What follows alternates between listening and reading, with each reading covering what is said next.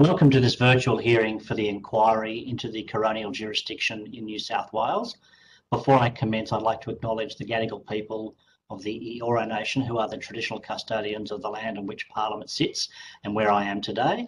I'd also like to pay my respects to the elders past, present and emerging of the Eora Nation and extend that respect to all Aboriginal persons present. Today's hearing is the committee's first public hearing and is being conducted virtually. This enables the work of the committee to continue during the COVID-19 pandemic without compromising the health and safety of members, witnesses and staff.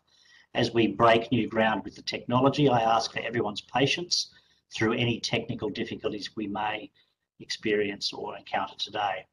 If participants lose their internet connection or are disconnected from the virtual hearing, they are asked to rejoin the hearing by using the same link provided by the committee secretariat.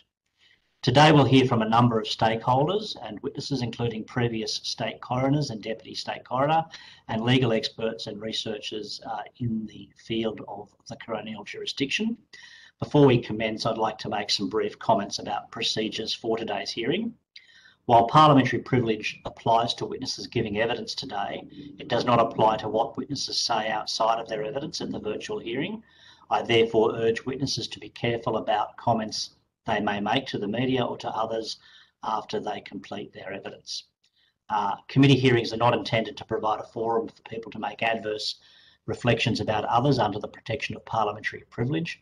In that regard, it is important that witnesses focus on the issues raised by the inquiry terms of reference and avoid naming individuals unnecessarily. All witnesses have a right to procedural fairness according to the Procedural Fairness Resolution adopted by the House in 2018. There may be some questions that a witness could only answer if they had more time or with certain documents to hand. In these circumstances, witnesses are advised they can take a question on notice and provide an answer within 21 days of receipt of the transcript. Today's proceedings are being streamed live and a transcript will be placed on the committee's website once it becomes available. Finally, a few notes on virtual hearing etiquette to minimise disruptions and assist our Hansard reporters. Could I ask committee members to clearly identify to whom questions are directed, and could I ask everyone to please state their name when they begin speaking? Could everyone please mute their microphones when not speaking? Please remember to turn your microphones back on when you're getting ready to speak. If you start speaking whilst muted, please start your question or answer again so it can be recorded in the Hansard transcript. Members and witnesses should avoid speaking over each other so we can all be heard and recorded clearly. I remind members and witnesses to speak directly into the microphone and avoid making comments when your head is turned away. I now welcome our first panel witnesses. Could each witness, starting with Ms. Jerram, please state their name, the capacity in which they give evidence today, and swear either an oath or an affirmation from the pro forma words that have been emailed to you by the Secretariat. Mary Jerram, former State Coroner of New South Wales from 2007 until 2013.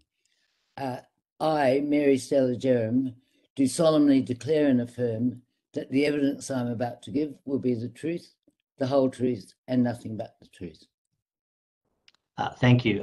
Associate Professor Dillon. Sorry, I'm playing around with my microphone.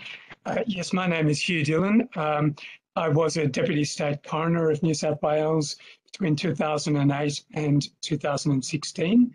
I'm now a part-time academic and researcher at the University of New South Wales and in the coronial field.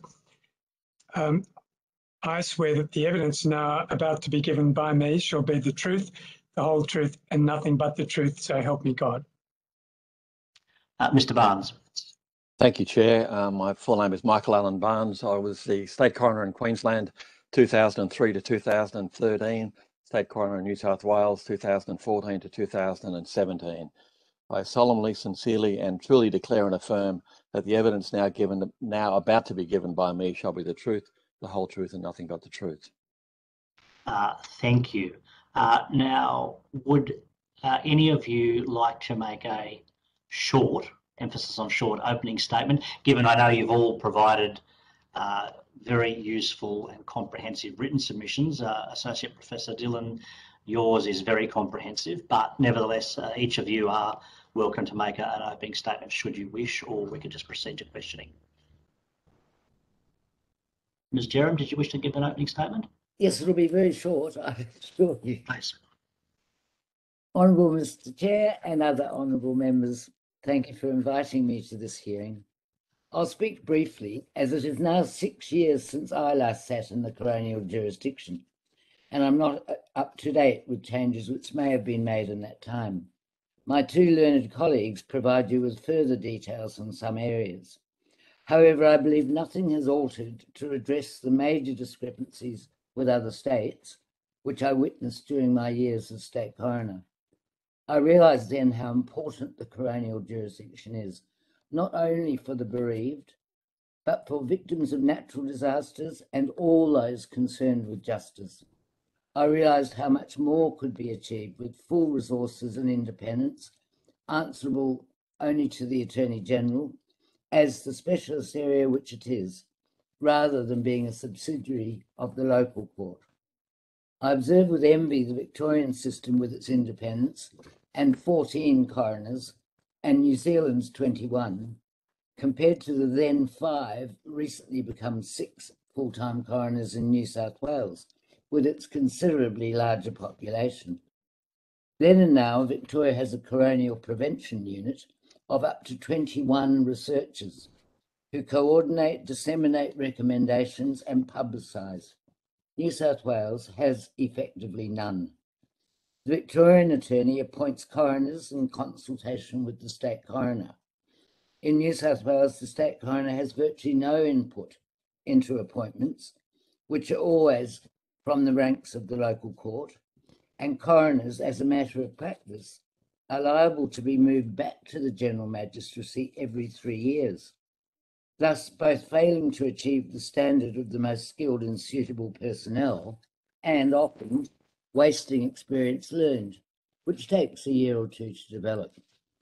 Coronial work is significantly different from that of a general magistrate.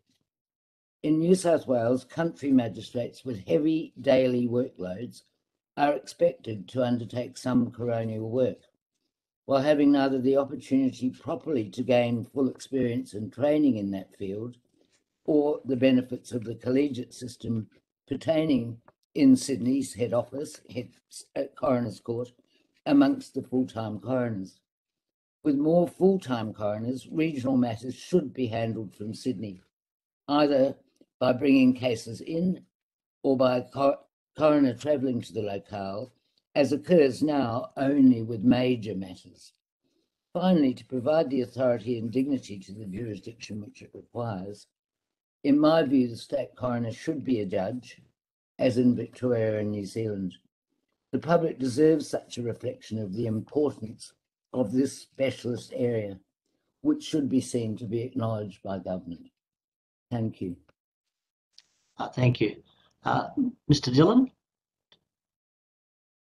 Thank you. Yes, I do have some remarks. I time myself. This will take about 3.5 minutes, so forgive me if I run over the 3 minutes. Thank you. I thank the Select Committee for the invitation to give evidence at this important inquiry. I'm speaking to you from Drummoyne, which is traditional Wangal country. I respectfully acknowledge the elders and traditional custodians of the lands on which this inquiry is taking place. This inquiry and the government's response to it will probably shape the coronial system for generations. In the past 30 years, fundamental changes in the philosophy and practice of coronership have been prompted by inquiries around Australia and internationally. In New South Wales, however, serious reform has been resisted within the local court. The result is a suboptimal death investigation system, which particularly disadvantages people living in country and regional New South Wales. Why does this matter? Because it implies a lack of proper respect for the dead and their bereaved relatives, and a failure to recognise the common humanity of ourselves and those who are mourning and the dead, because it inflicts additional unnecessary suffering on people who have the misfortune to be drawn into the coronial system, because we don't learn all the lessons we should from preventable deaths, because government agencies and agents involved in deaths are not always held fully to account, and because opportunities for healing and restorative justice are missed. So what is to be done? The great management thinker Peter Drucker argued, to make service institutions and service staffs perform does not require genius. It requires, first, clear objectives and goals. Next, it demands priorities on which resources can be concentrated. It requires, further, clear measurements of accomplishment. And finally, it demands organised abandonment of the obsolete. The coronial jurisdiction falls short on all four Drucker criteria. Its statutory goals and priorities lack clarity. It lacks a strategic plan to meet its objectives. Its KPIs and measurements of performance are inadequate and in some respects misleading, such as the overemphasis on high clearance rates. And finally, the Coroners Act, with its obsolete arrangements of the Chief Magistrate having control and direction of the jurisdiction and of country magistrates acting as coroners, reflects an anachronistic concept of coronership that has been abandoned in every other jurisdiction in Australia. And I may say, practically everywhere else in the Commonwealth. The coronial system has a number of real strengths, especially the people who work within it and its culture of compassion. The committee has read some heartbreaking stories in submissions, but there are also stories of healing and catharsis. Nevertheless, the system and its structure make it harder than it should be to produce healing outcomes and to prevent future deaths. To build on its strengths, we need a new act and a new specialist court. We need coordination of the whole multidisciplinary system.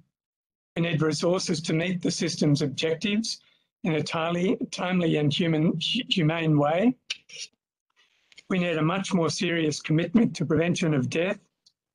The coroners and the system as a whole need proper KPIs and reporting mechanisms, and those who are suffering need more therapeutic and restorative processes. Thank you. Thank you. Mr. Barnes? Thank you, Chair. I'd like to just make a few remarks about what I say is one of the essential characteristics of a reformed coronial system, the need for all coronial work to be undertaken by specialist full-time coroners. In my submission, support for the proposition that all coronial work should be done by specialist full-timers can be found in three characteristics of coronial work. One, the need for esoteric expertise. Two, the profound difference between an adjudicator and an inquisitor. And three, the logistical challenges that invariably confront part-time magistrate coroners. If we turn to expertise first, an effective coroner must be able to recognise and balance competing priorities: the investigation, death prevention, and the assuaging of bereavement. What circumstances justify giving precedence to one over the others, and to what extent? Should the body be brought to the government mortuary for autopsy or tests? What level of autopsy should be ordered? Should tissue and organs be retained? Which family members' views should be preferred? When should those views be overruled? To whom should the body be released? When should an operating theatre or other death scene remain unchanged? And when can the body be moved and cleaned for family viewing? When should family be given access to the death scene? What material can be released to family members and when? Should an inquest be held to generate recommendations? What recommendations can be made? Many slight variations in circumstances can mandate a different answer to each of these questions, and those answers can't be found in legal texts or judicial authorities. They depend upon the coroner having sufficient tradecraft, which can only be developed with considerable experience that unfortunately is unlikely to be available to a part-time regional magistrate coroners. The other experts involved in coronial cases, the detectives, the pathologists, the various specialist investigators, will offer conflicting advice based on the perspective of their respective disciplines. The coroner has to be sufficiently experienced and confident to know which to follow in any given case. I turn now to the question of an inquisitor. With no parties to determine the course of the investigation or the inquest, the coroner must be comfortable to take the lead and must have sufficient understanding of the contributing disciplines to know what steps are warranted, to do everything that is necessary, but only what is necessary. It's not a homicide investigation, except when it is. Anticipating at an early stage what is needed to be done to answer the likely questions of interested parties and to enable the coroner to make the required statutory findings is a very different task from adjudicating on whether the evidence the parties to a criminal or civil action that have chosen to put before the court has discharged their onus. Expertise in one type of proceeding does not necessarily equip one to adequately preside over and manage the other. There is a huge range of possible investigative responses to most reportable deaths. Do too much, order too many tests, or require too many witness statements, and the whole matter will be unnecessarily prolonged. The system can get clogged up and bogged down with terrible results. Conversely, the failure to order a particular test may result in the permanent loss of the opportunity to do so, resulting in key questions being unable to be answered. Regional magistrate coroners who only handle a few cases each year may never develop sufficient experience to make these calls. While they wrestle with the issues, the family is waiting to get the body back of their loved one so that they can proceed with the grieving and the death ceremonies and waiting for answers about why their loved one has died and whether it could have been avoided. And the third and last aspect I want to address are logistics. In the hours and days following a reportable death, key decisions must be made in a timely manner based on ready access to vital information. In order to make properly informed decisions in relation to the various matters that I've already referred to, a coroner may need access to medical histories, death scene photographs, the views of family members, the opinions of pathologists and detectives. Often this information can't simply be requisitioned all at once.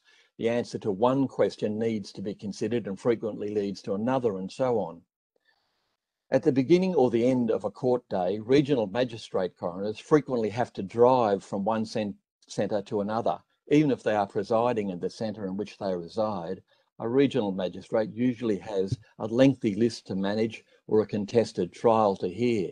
It can be difficult for a magistrate in that situation to process the information as it comes in and to consider what more might need to be discovered. Making decisions on the corner of the desk as they move between matters or move between court centres is far from ideal. In some regions, it's not unusual for the body to be in one town, the coroner's clerk to be in another, and the coroner to be in a third area. Information and communication technology is frequently unreliable, and while all of these issues are juggled with, the family in their most vulnerable time are asking for answers that unfortunately they frequently don't get. That's all I'd like to say at this stage. Thank you, Chair. I thank you all three for your opening statements and for your submissions in writing. And Professor Dillon, I think yours is very comprehensive. With the indulgence of committee members, I might commence the questioning. My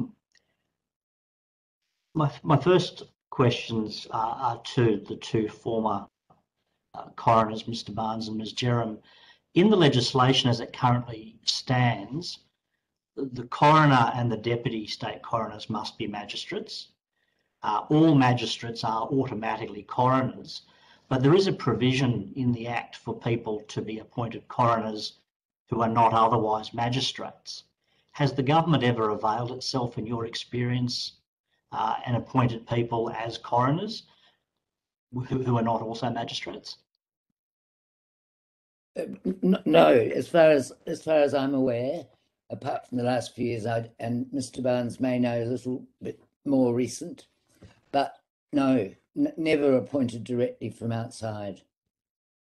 Okay. The only time I'm aware of it happening is when it's been necessary to bring a coroner from another state to deal with a matter that local coroners couldn't deal with because of a potential conflict. But in each case that I'm aware of that happening, the person who's been brought from another state has been a coroner in the state in which they usually reside.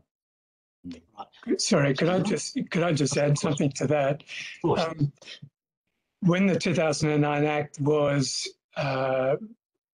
drafted, there were a small number of registrars who were coroners, and the Act, I think, was drafted so as to enable them to continue on as coroners. So, for example, at the Glebe Coroner's Court, I think the registrar was a coroner, and also the executive officer was a coroner, and there were one or two people in the country. So I think that was the reason. The Act, as you read it literally, it seems to suggest that people who are not magistrates could be appointed for particular inquests or something like that. But I think it was more to protect public service positions than for any other reason that the Act was drafted that way. But Hugh, I don't think that anybody after the 2009 Act, anyone who was a registrar continued to carry out coronial duties, not in my experience anyway. Whereas when I was magistrate at Goulburn before, well before that Act, the clerk of the court, as he then was called, did almost all the coronial matters, and he wasn't legally trained. He did them quite well, I think, but he wasn't legally trained at all. So I just, yes, I don't. Mary, I can tell you that Don McLennan, for example, at Glebe was a coroner. He was a commissioner as a coroner, and he only did natural cause deaths. But that's why he kept that commission, I suppose. He was allowed to do that, and there was a man at Gosford also. So, I mean, it was an anomaly. Okay. I'd just like to turn now to the issue of resourcing. Mr. Barnes, in your submission at paragraph 26, you make the point that the resourcing of the coroner's jurisdiction here in New South Wales on a per capita basis is about half that of Victoria and Queensland. And I think, Mr. Dillon, you attach one of Mr. Barnes's analysis of the review of government spending at page 80, I think, of your submission, and the funding of the New South Wales coronial jurisdiction compared to other states is anywhere between 45 and 60%. What impact is that significantly lower level of resourcing having on the outputs and the ability of the coronial jurisdiction to meet its existing statutory charter, apart from any kind of greater aspiration that people might have for the jurisdiction? In my experience, it means that matters which should go to inquest or should be further investigated don't receive that level of attention simply because the coroners don't have the capacity to do it. You simply have to finalise about as many matters are coming in, or you'll get buried in a backlog. And that's only achieved by dispensing with inquests expeditiously, even though there might be legitimate questions that you would otherwise choose to investigate. Mr. Dillon?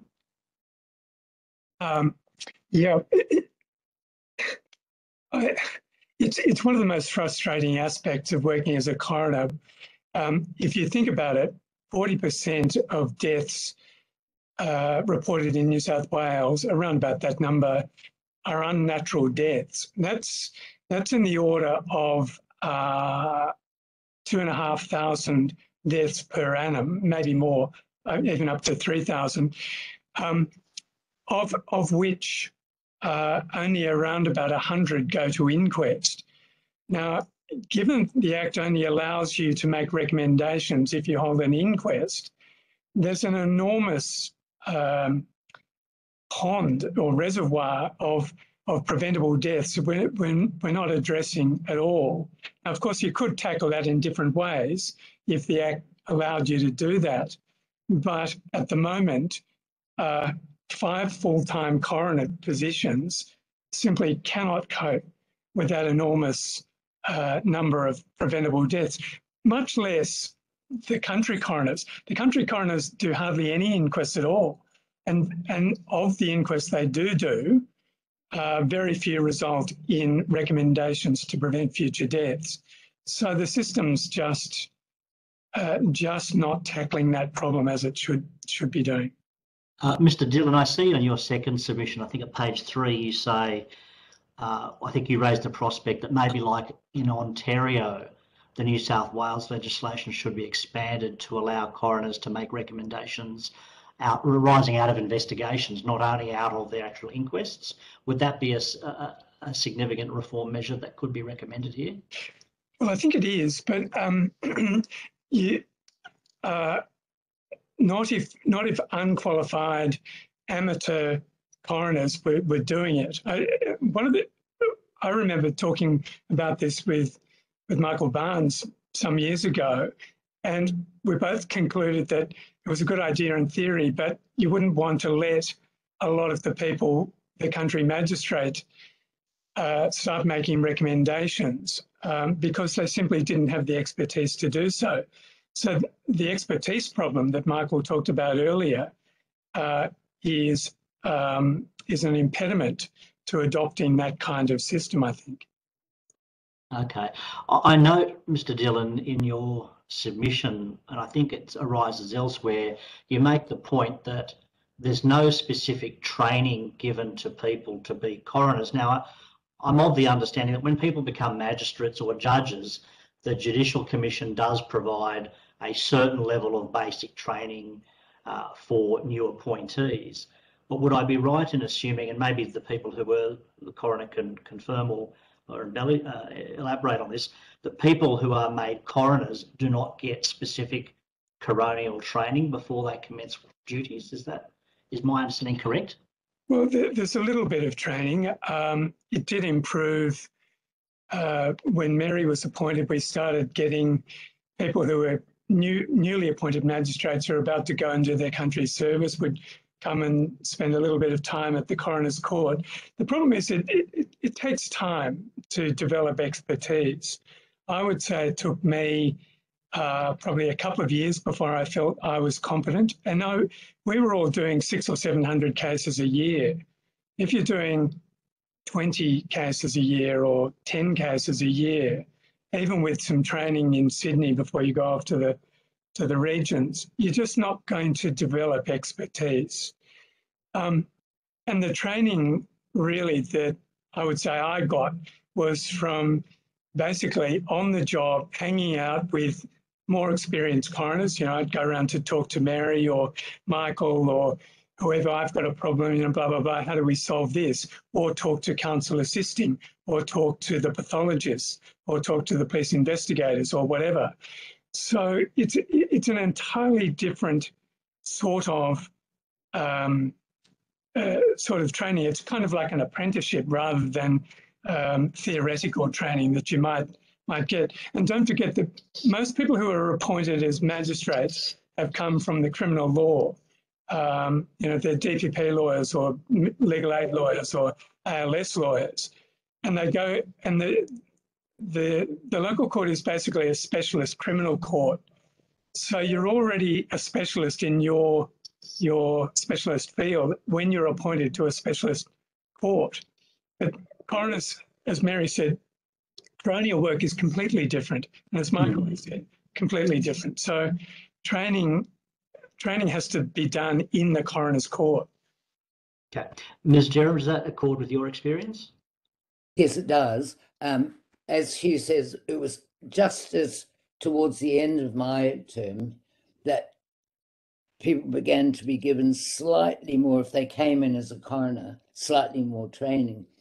The only other training they had, though, was that twice a year, the regions have a 3-day conference, and there was usually a coronial component in that. But, you know, these are people who are away from home for 3 days. They'd get an hour's lecture and question and answer from me or Hugh or subsequently Michael, whoever was presenting. And that was really the extent of their training once they were in a country area. So, Mr. Barnes? Can I just say one more thing? That Sure. I think it was Mr. Barnes talking about preventable, or was it Hugh, and the number of inquests. At the moment, for example, I understand the state coroner is hearing an inquiry into bushfires. Now, there are 25 deaths that had to be investigated. It's not finished yet, so I won't comment on anything about it in particular. But that sort of factor is growing daily with natural disasters like floods and bushfires and climate change, and they're not being catered for. How can they be with only 6 full-time positions in New South Wales? I think the government in its submission makes the point there's 5.3 full-time equivalent judicial officers given to the coronial function here in New South Wales. Yes. Mr. Barnes, did you have any views on training? I agree with both. I opened up to other members to question.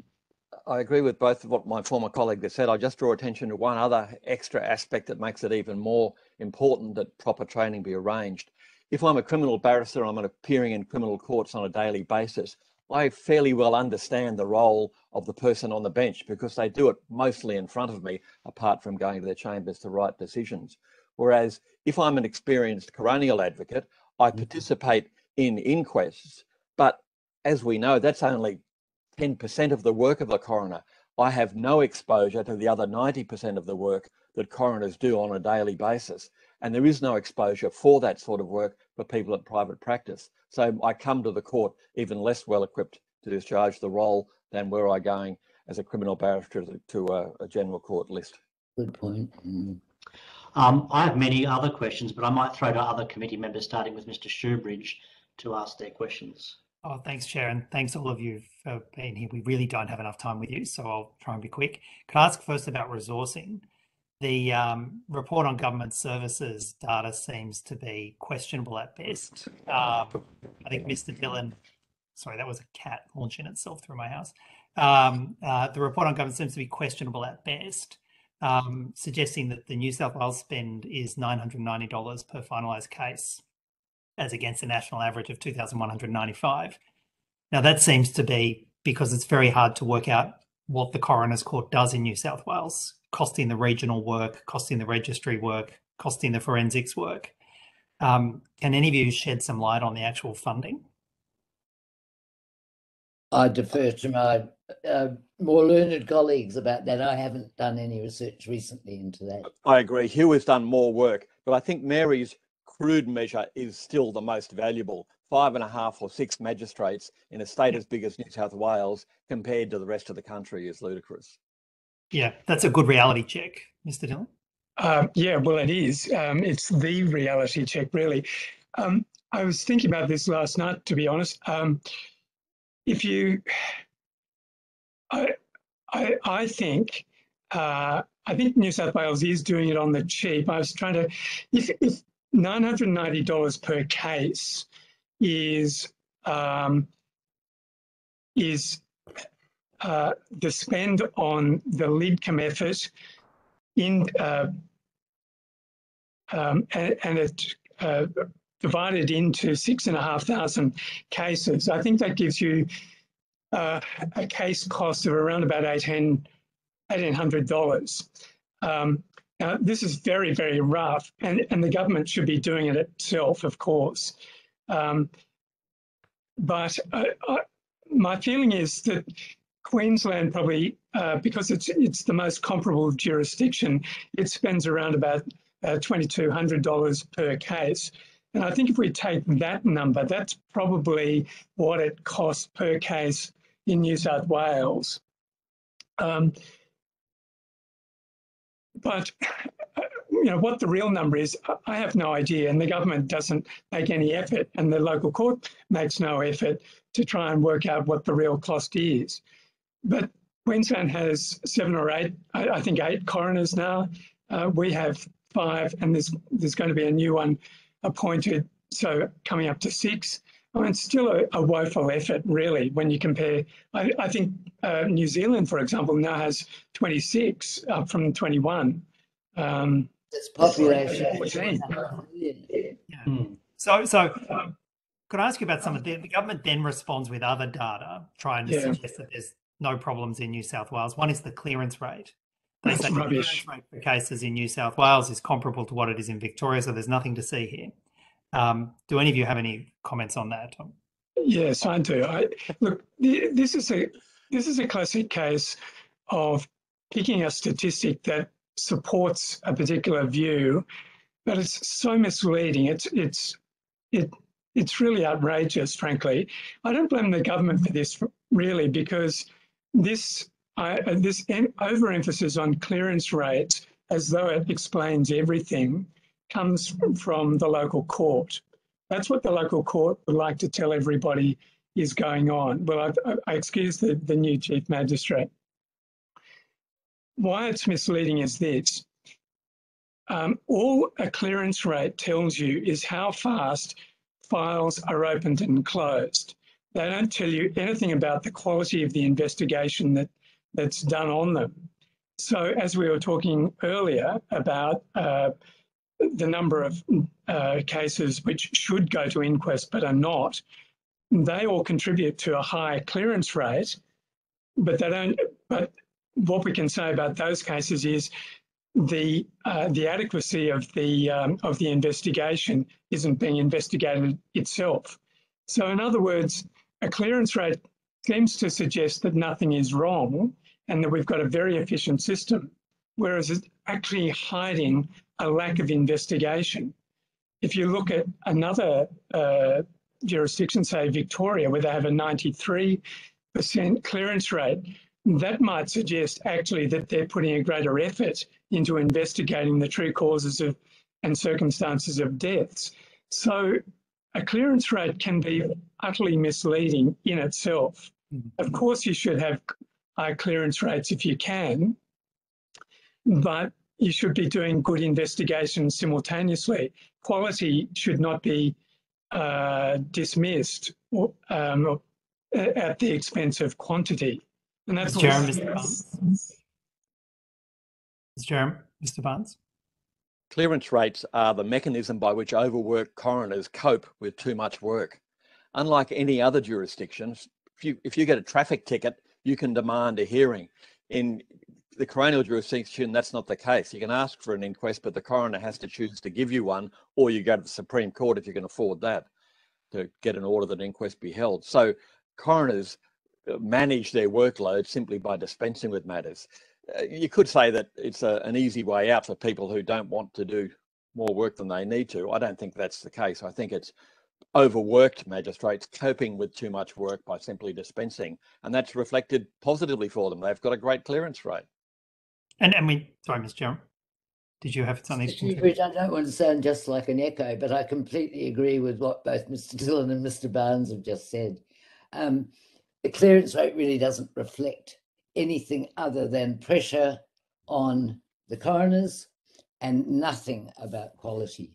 And when you take into account what I mentioned earlier about the increase in major accidental deaths having to be, major incidents like bushfires having to be investigated, it throws any figures out anyway.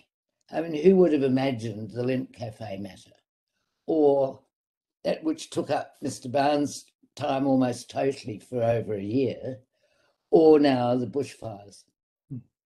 And we see some of that in the ongoing downward trend in the number of actual hearings held. That's also reflected in that overwork, isn't it? And there's a good quality check if you're testing whether or not the system is doing what you want it to do, which is interrogate the reasons and rationale for deaths and look for recommendations if they're not having hearings. You obviously have a fairly clear insight, Mr. Shoebridge, may I say. Mr. You can keep answering questions. Mr. Shoebridge, we might move to Mr. Roberts and then to Ms. Sharp, and then circle back. Mr. Roberts. Thank you, Chair. Thank you for your attendance today and your detailed submissions as well. Just want to take the real practicality side, if I may, and it's open to either or any one of the three of you to answer. Section 23 mandatory inquests obviously adds to the workloads of coroners. Do you think that we could, and I understand the logic and the reasoning behind mandatory inquests, but do you think that that section, that particular part of the legislation could be looked at, whereas the death or being in custody, and let's just use a corrective services facility, the death is clearly of a natural cause. Do you think there's a way that we could work the system so that that doesn't become a mandatory inquest? I would agree that that's probably not necessary, and when it's pretty clear that it's a natural cause, but only if it is clear that it's a natural cause could it be dispensed with, in my view. Otherwise, the mandatories are they're often to do with concerns about the prison officers' treatment of prisoners or the police treatment of perpetrators or possible perpetrators. And those, I can see why they're mandatory. I would think Michael and Hugh agree with me about that. Yeah. I think there are, sorry, I was going to say, I think there are opportunities to make savings. You know that it's a mandatory inquest if the coroner can't be sufficiently certain about the manner and cause of death.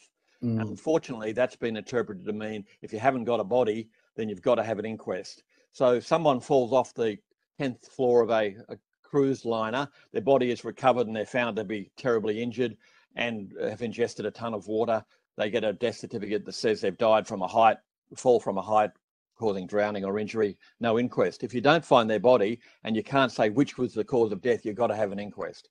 All missing persons have to go to inquest. So there are, another example is homicides. A suicide homicide where someone shoots this person and then shoots themselves, mandatory inquest because there's a homicide involved. So there is room where you could do away with or fine tune those. I wouldn't be inclined to take deaths in custody out. I think historically there's been such concern about the quality of healthcare given to people in custody. The Royal Commission, Aboriginal deaths in custody, for example, you know that the heat is still around, quite understandably, around that issue. I think to wind back deaths in custody inquests is unnecessary. I think there are other areas you could make savings. But Michael, I certainly can recall several matters where someone very old and who'd been known to be very ill with something terminal for some time in prison, and there was still a requirement for an inquest. Mind you, we dealt with those pretty quickly. I was going to say it's a half-day inquest at maximum. Yeah. So still, it would be one way of cutting back a little bit. Sure. I just don't know how many of those there are, Mr. Roberts. I can't tell you a figure on those.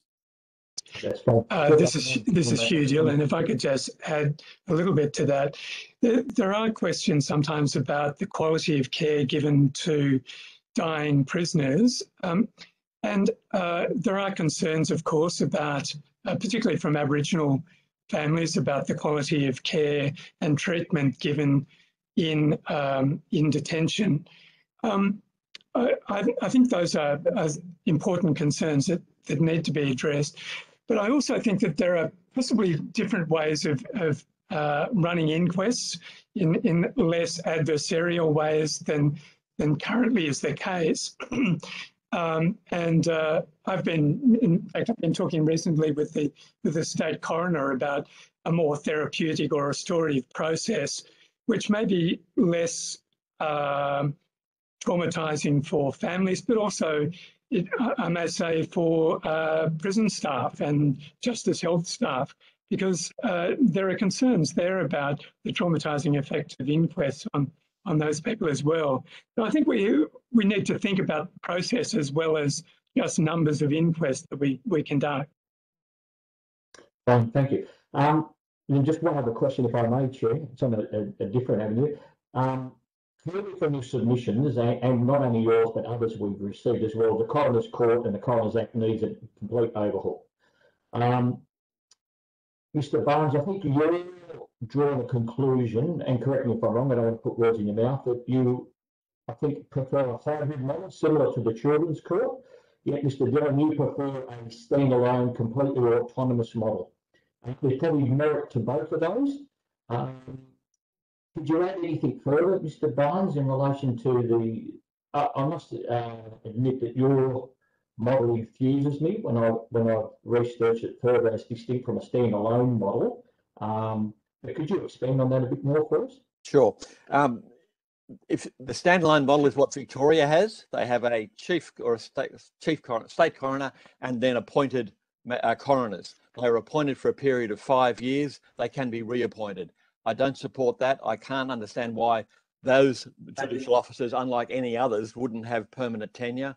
As you know, coroners are frequently required to investigate the performance of state instrumentalities, public hospitals, police forces, corrections. To have your reappointment depending upon you making findings that are in favour with government, I think is hugely dangerous.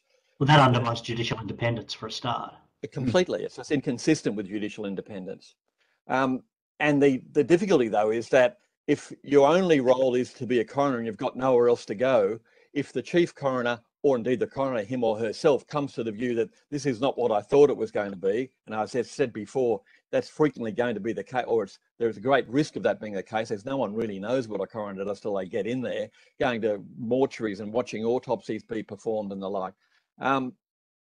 You've got nowhere else to go, and the chief coroner's got to either sack you by not getting it reappointed, or you've got to choose to abandon your career and try and restart your practice that you've been out of for 5 years.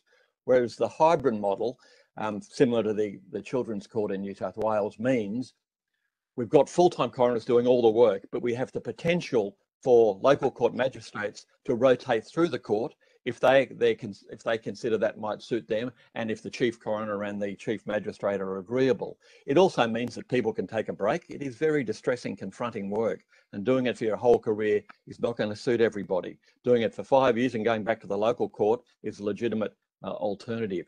It also means that the coroner's court has a more widely distributed workforce. It has coroners in all of the regional towns if there is need for a coronial function to be discharged in a local area. It gives it that surge capacity and that flexibility of workforce. So that's why I prefer that model. On the other hand, there's no reason perhaps why someone who wants to be a coroner can't be appointed but as a magistrate and then straight to coroners. Because I agree that it's too dangerous to have people just on a contract. Conflict of interest is the obvious worst problem about that.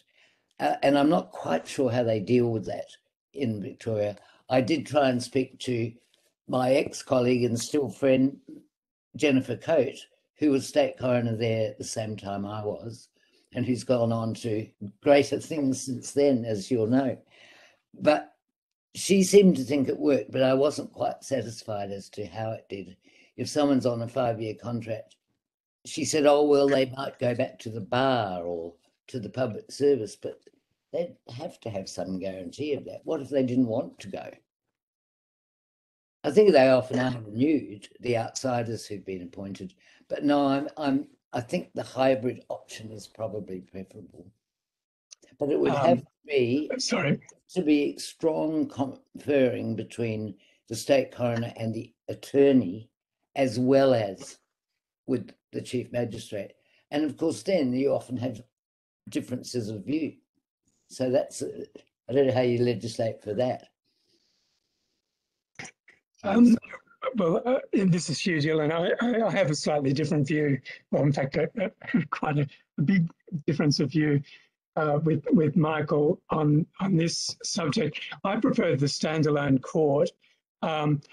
I must confess I have flirted with the idea of a limited term for coroners, but I have changed my mind completely on that.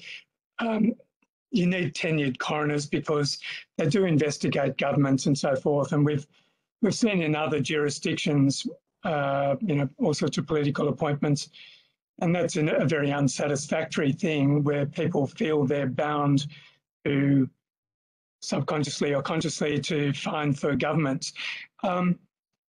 Nevertheless, I think the real strength of the Victorian model, leaving aside the question of limited term appointments, is that you can recruit from a much wider and deeper pool. We talked about specialists needed in the jurisdiction. Well, if you come from, for example, a background of workers' compensation where you're used to industrial accidents, if you come from the public health sector, where you're used to dealing with hospitals and root cause analysis and those sorts of things, those are good backgrounds for coroners, I think, and in fact much more suitable backgrounds than the criminal law is. So although I can see, and I wouldn't die in a ditch over this argument, I have to say, well, I can see the attractions of I wouldn't call it a children's court model, I'd call it a Queensland model, where the state coroner and the Queensland Coroner's Court is linked to but independent from the Queensland Magistrates Court. I think that works, but I think the problem is that you're drawing your personnel from this pool of Queensland magistrates rather than from the wider legal profession, and that troubles me. You could have separate courts and joint appointments, couldn't you? You could be appointed to both the coroner's court and the local court, and that would resolve the problem that if it wasn't working in the coroner's court, you could move but still have independence. Yes. Well, you could do like a reverse of Section 16. If you're appointed a coroner, you're also a magistrate, but you're primarily a coroner. Well, in Victoria, they have people from, there are people who are magistrates and there are people who are coroners. And the magistrate coroners, I assume, have an appointment to the Magistrates Court of Victoria and can go back, as Michael has suggested. You know, that gives you more career flexibility. But I would personally, I would have stayed on as a coroner if I hadn't been told that I was going to be rotated out. And you know, so I decided I did not want to go back to the local court. So I opted for a career in academia. I think the coroner's court is the most interesting work that a judicial officer can do in New South Wales, and I was told that on my first day as a coroner by a barrister. I don't know why you would want to leave it if you didn't have to. So you're an unusual man in many ways, Mr. Dillon. Oh well, yes, that's true. What was your comment, Mr. Chair? Sorry, I didn't hear Mr. Searles. We'll go to now Ms. Sharp to ask some questions. I forgot to unmute. Thank you. Mr. Barnes, I wanted to ask you about your submission in relation to the comments that you made around how coroners deal with bereaved families. You'd be aware, and you know, we've previously, most of the members of this committee have previously done the First Nations deaths in custody, and you know, extreme issues of concern around that. Not all of it actually the court's fault. A lot of it leading to, you know, systemic, raised by all three of you today. But I was very interested in your just sort of general comments about that intersection between care for the bereaved versus procedural fairness. And I was concerned by your comment about whether suicides are necessarily being declared suicides because of some of that conflict. So I really just want to ask you, do you just want to take us through your thinking about that? I think it is an ongoing problem. Are we going to have a legalistic approach to death, a restorative approach, or a preventative approach? And that's what I meant in my opening comments about coroners having to balance competing priorities. If you just want to focus on finding out what happened and making correct decisions about what exactly occurred, you, for example, are happy to leave a body in a death scene all day until all examinations can be made of it, even though that means the body will blow up so it's unrecognizable, and that's what you give back to the family. That is giving preeminence to the investigation. Equally, on other occasions, you might say we're not going to have any autopsy, even though we're not quite sure why the person died, but we are reasonably comfortably satisfied it's natural causes, so we won't have an autopsy because the family has a very heartfelt objection to what they would see as mutilation of the body. We're going to release the body to them and make a finding of undetermined natural causes death. That's giving prominence to the restorative bereavement focus. So on each occasion, you have to make a decision about what part of the role is most important. A good example is deaths that occur in a medical setting.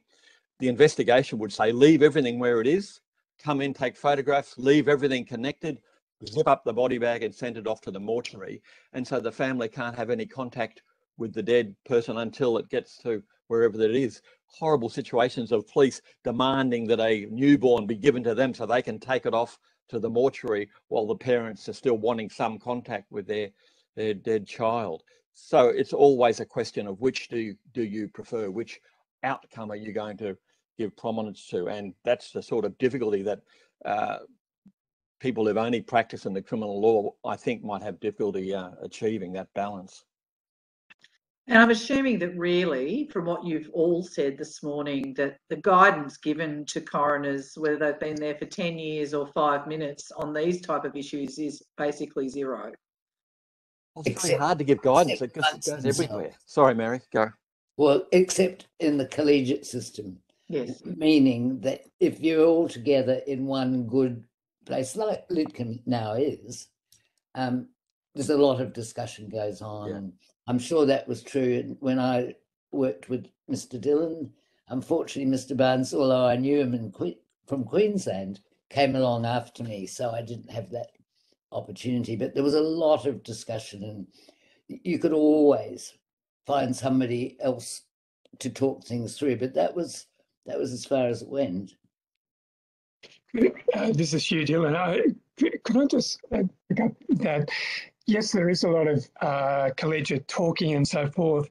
One of the problems in the system, though, is that coronial discretion, as Michael said right at the start, is terribly wide. You can do all sorts of things without anybody looking over your shoulder and telling you not to do that or to do something else. So I used to think of the whole system as being a bit like a cottage industry. You know, everybody's working away furiously at their own little set of tasks and, you know, collection of cases and so forth. And there was interaction, of course, but we were more or less left to do our own thing. And I've often thought that this is not the most efficient way to use the resources, the limited resources of the system. You know, a little bit, another way of thinking about it is like a chamber of barristers. You know, everybody's got their own caseload and so forth. You talk for sure, but you make your own decisions and you do your own stuff. Whereas I used to think that a better model might be a firm of solicitors, where as a group you took on certain types of work and you concentrated on various objectives and that sort of thing. So you tried to tackle various kinds of problems, and the whole body of coroners was focused on similar objectives. We don't have that in New South Wales. I think they do in Victoria. I think they have a much more focused system in Victoria. But that's another problem too, that we have to work out here. Okay, Mr. Khan, did you have any questions?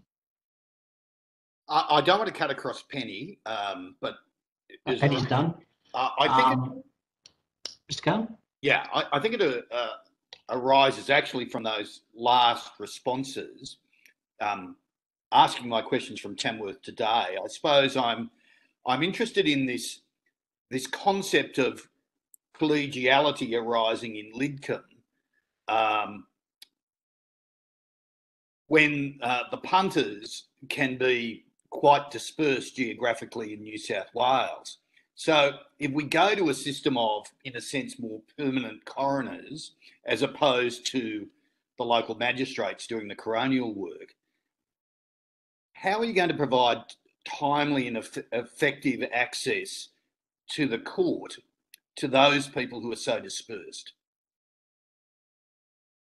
Can I answer that first? Because I've tried both models. In Queensland, we had regional coroners. So there was a coroner in Cairns, a coroner in Townsville, a coroner in Mackay, coroner on the Gold Coast, and then a cluster of coroners in Brisbane. And that was underpinned by the sorts of issues that you're raising, Mr. Khan, that a coroner should be a member of the community he or she is serving. They're a social function rather than a government function. Yeah. And there's an advantage in having a relationship with the local hospital superintendent, with the local chief of police, with the local forensic pathologist. And that was why we set that system up. The problem with it is it's single point failure. You've got one coroner, one coroner's clerk, one counsel assisting, and a couple of administrative people. Any of them go rogue or go off and your system crumbles. So it's been stressful. It had advantages in that they had much better keyed into with key decision makers in their communities, but they lost the ability to be efficient. And so bit by bit, they've drawn people back to Brisbane. Yeah, sorry, I don't want to interrupt before the others speak, but I think we've seen that in the family law jurisdiction, some of the problems arising with judicial officials sort of not having the support of their colleagues in outlying areas. Queensland, indeed, I think. Sorry, to the other contributors. This is Hugh Dillon. Look, I've obviously given a great deal of thought to this as well. And my feeling is that the Victorian system works as well as any coronial system can work, because you have that centralisation of most functions. You have nowadays we have these kinds of systems. We have communication systems which can reach families anywhere in the state. The system as it is currently designed was set up in the early 20th century, when magistrates and coroners were still travelling around in steam trains or on horses and buggies. We can do a whole lot better than that and provide a much better service than that. And in terms of being a local coroner, if the coroners did inquest, or if they tried to make recommendations which prevented local deaths, I think there might be an argument for keeping coroners in the locality, but they actually don't. Very rarely do you see this being done. In fact, I did a study over a 10-year period. I think there were 30 cases in which regional coroners made recommendations to prevent future deaths. So that's 3 a year out of 6,000 cases, or 3,000 cases being reported in country areas. It's just not a system that works very well. And who just drops into a local court to see their local magistrate? Well, only people who are going to court. Nobody has a personal relationship with a coroner or a magistrate unless they have a real problem. I don't see the coroners as sort of social workers or, a local grandee helping out in their local community very much. With time is running short, Mr. Schubert, you had a question, and then I might finish up with a couple of. Yeah, and I'm sorry to throw this to you at the end, but one of the big issues it's raising pretty much, well, a great many of the submissions, but particularly your submissions, is there's very little guidance in the Act about what the coroner should be focusing on. We have a lot of ad hoc practices done by individual magistrates. And one of the big issues is, should the focus be on the immediate cause of death? And there may be cases where that's what families and everybody wants. If there's a potential homicide, the immediate cause of death may be the very core focus. But there are other cases where you actually want to have a systems analysis. Maybe the hospital system failed. Maybe there was a failure within the jails. And how do we need different practices for those two different forms of inquiry? Does the Act need to specify this? Can I have a crack at that? This is Hugh Dillon. Look, sorry, Mary. It still comes back to the individual judicial officer, like everything else. Like saying, should the Criminal Act tell district court judges and magistrates just exactly what they should be focusing on? I mean, over time it becomes fairly clear, but I would have thought you can't expect the Act to do more. It's not a good Act, I don't suggest otherwise, and it's all over the place. But it doesn't, and I don't think it should be split into different categories. I think that's got to be up to good coroners. And sorry, just for a moment and then I'll shush.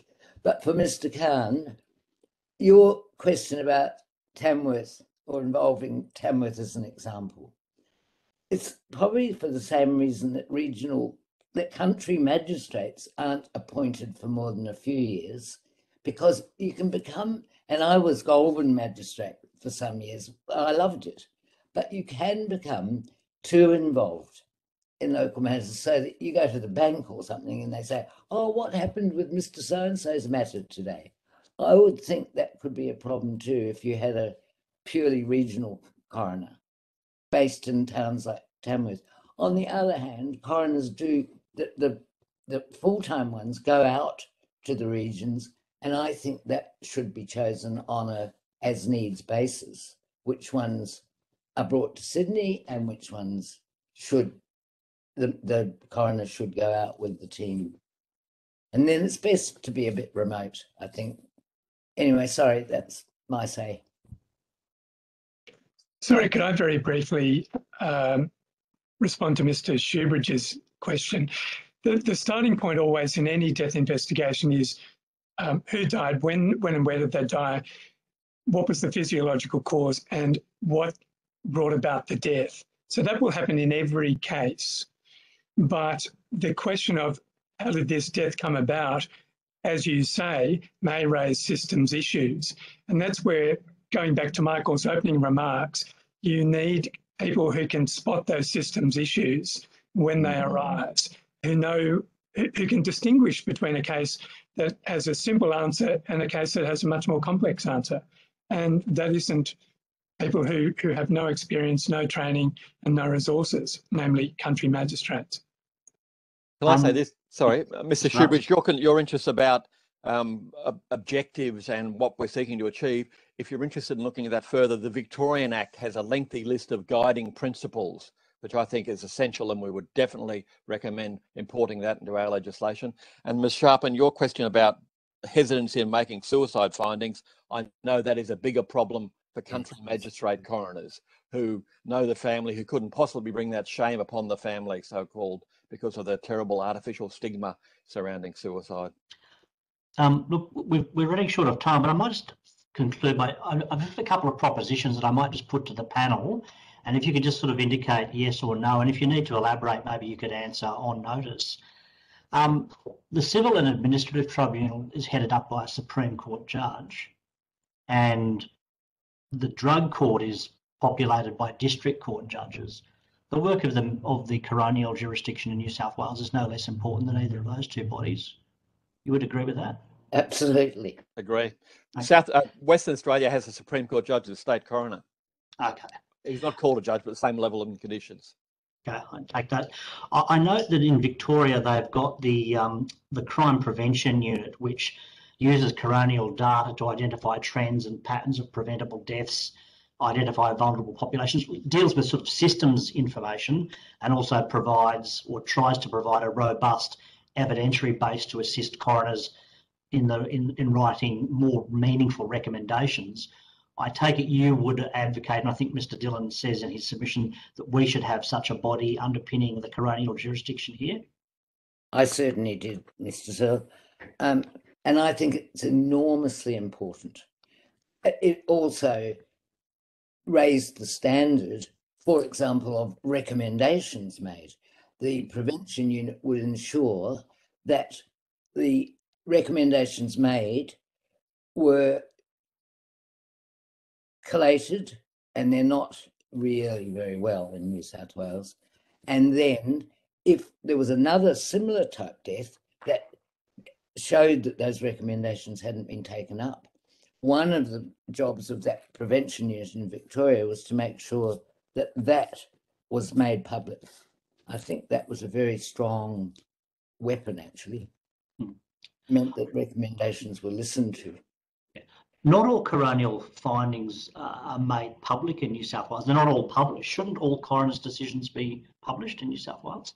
There's a step before that. There should be a finding in all cases. In New South Wales, there are only findings if you have an inquest. The rest of the country, you do chambers findings in all cases. All you get here is a letter saying you're not getting an inquest and you're not getting anything else other than date and time and cause of death. So we should have findings in every matter, and they should all be published. Okay. Yes. Or publishable. Now coroners can make their recommendations, but they don't have the power to follow up. And I think, Mr. Dillon, you recommended some kind of follow-up power, maybe resulting in reports to Parliament if there is continued non-compliance. Is that? Yes, that's correct. And you have that in other jurisdictions.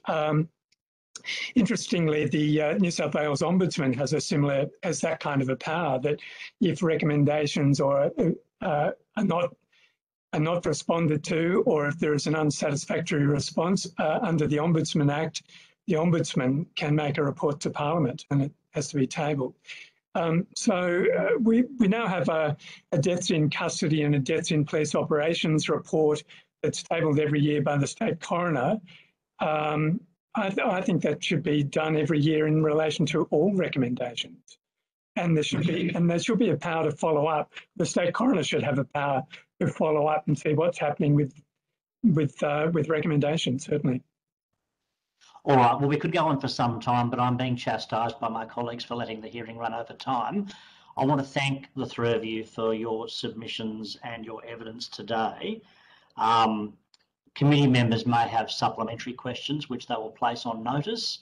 And I think if that happens, you'll have, I think it's 21 days to respond. As Mr. Shoebridge has reminded me, the 1 hour was never going to be long enough given the detail of material, but I, for one, will certainly have some questions to put on notice for you. Happy to. Thank you very much. Thank you. All right, we'll take a short break, probably, I don't know, is 5 minutes enough for the committee secretariat and the members? And then we'll come back to the second session. Mr. Dillon, Ms. Jerram, Mr. Barnes, thank you very much for your input. All right. I now welcome our next witness, Mr. David Evenden of the Legal Aid Commission of New South Wales. Mr. Evenden, could you please state your full name and the capacity in which you give evidence today and swear either an oath or an affirmation from the details that have been emailed to you by the Secretariat? Thank you. My name is David Evenden and I represent Legal Aid New South Wales, and I solemnly, sincerely and truly declare and affirm that the evidence now about to be given by me shall be the truth, the whole truth and nothing but the truth.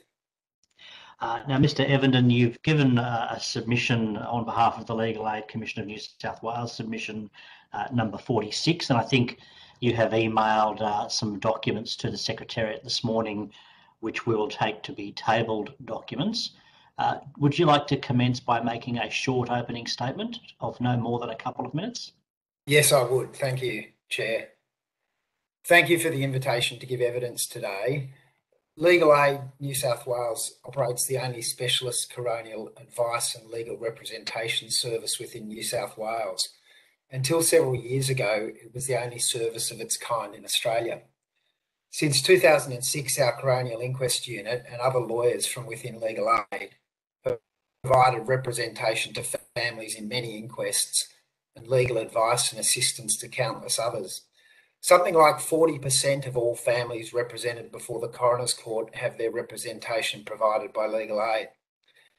At the moment, in New South Wales, we operate within a coronial system that is in many respects archaic, grossly underfunded and lacking effectiveness.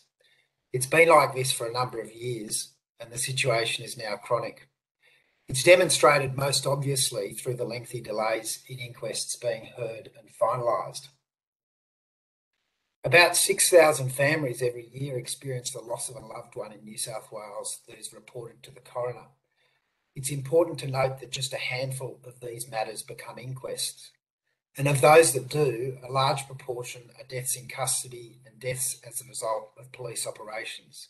Section 23 deaths, inquests that the law says must be conducted. Families wait, usually for years, before inquest proceedings get heard. Other families, wanting information about the death of a loved one or for an inquest to take place, are routinely denied that information, in our experience, or refused an inquest. This is the more opaque side of the coronial system. Over 5,900 reportable deaths each year never proceed to inquest. That's more than 98% of the total. And as you've already heard today, most explicitly and clearly from past State Coroner Barnes, matters that should be going to inquest are not because of resourcing issues, because there are not enough coroners. The families of people that die from reportable deaths and often avoidable deaths deserve better. The community at large also deserves better. Sudden and unexpected deaths can happen to anyone. Not only should the coronial system serve families of the deceased and provide them with answers, but it should have a preventative function so that the fruits of the system, the findings and recommendations made by coroners, bring about systemic change, real changes to our hospitals, mental health care, our jails, or the operation of our police force. And yet we have in New South Wales an ineffective system for the implementation of coronial recommendations. No legislative imperative for agencies to act nor even report, and often a complete disjuncture between the good work of the coroner and the hope that it might be embraced by the government of the day. There's an overriding need for better resourcing within the coronial system, not only of coroners and those that support and assist them, but also the legal services that are available for families. For a family, having a lawyer means they have a voice. They can get answers in this foreign and often bewildering system. Legal representation of families brings integrity and rigour to the process and serves an important therapeutic role. Put quite simply, legal aid and the Aboriginal Legal Service do not have the resources they need to adequately provide proper representation and assistance to all families that require it.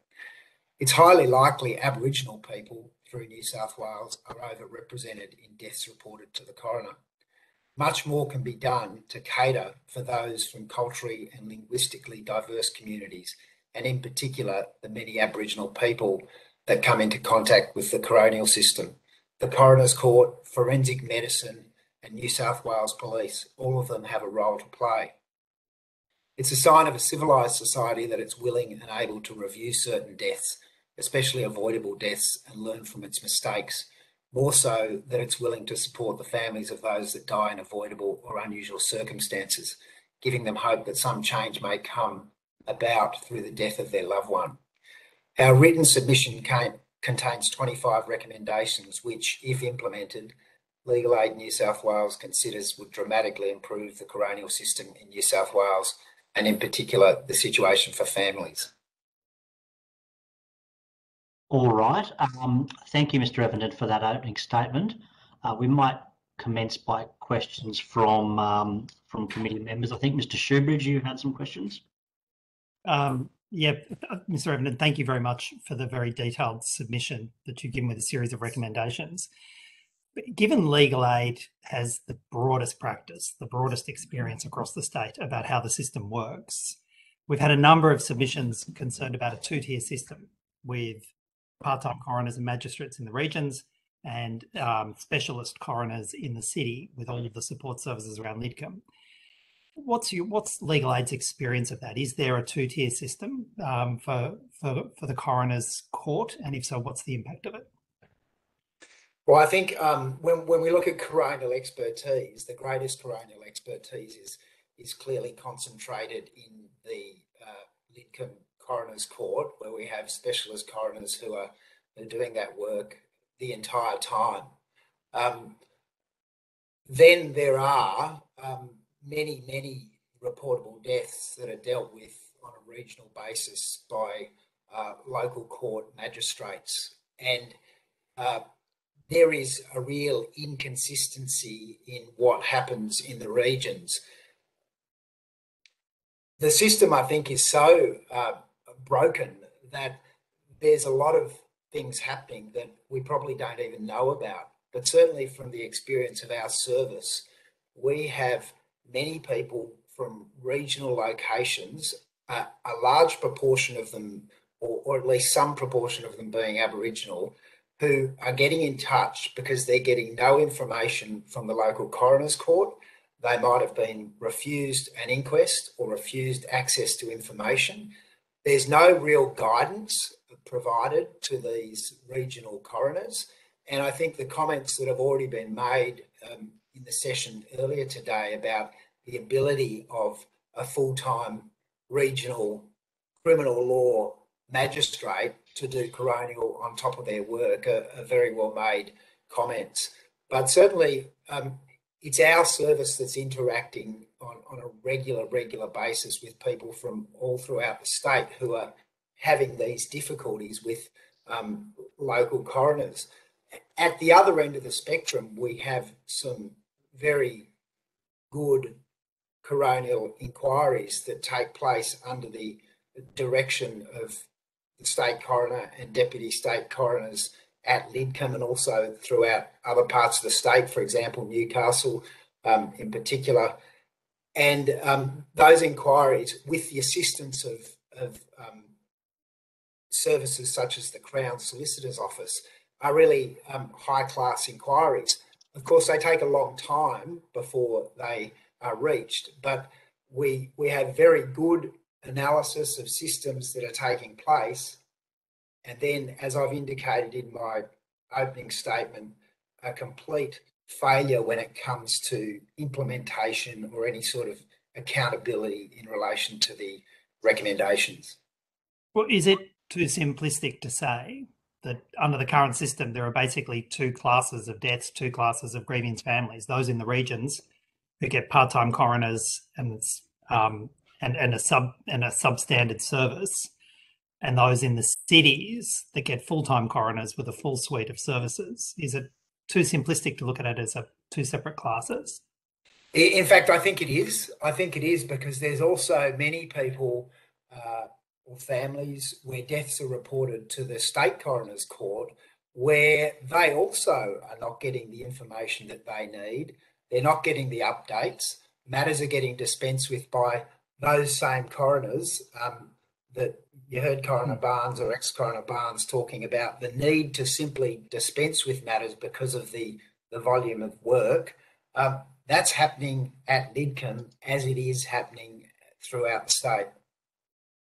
And those resource constraints you find is a practical daily reality for the work you have with families wanting to have inquests. Is that right?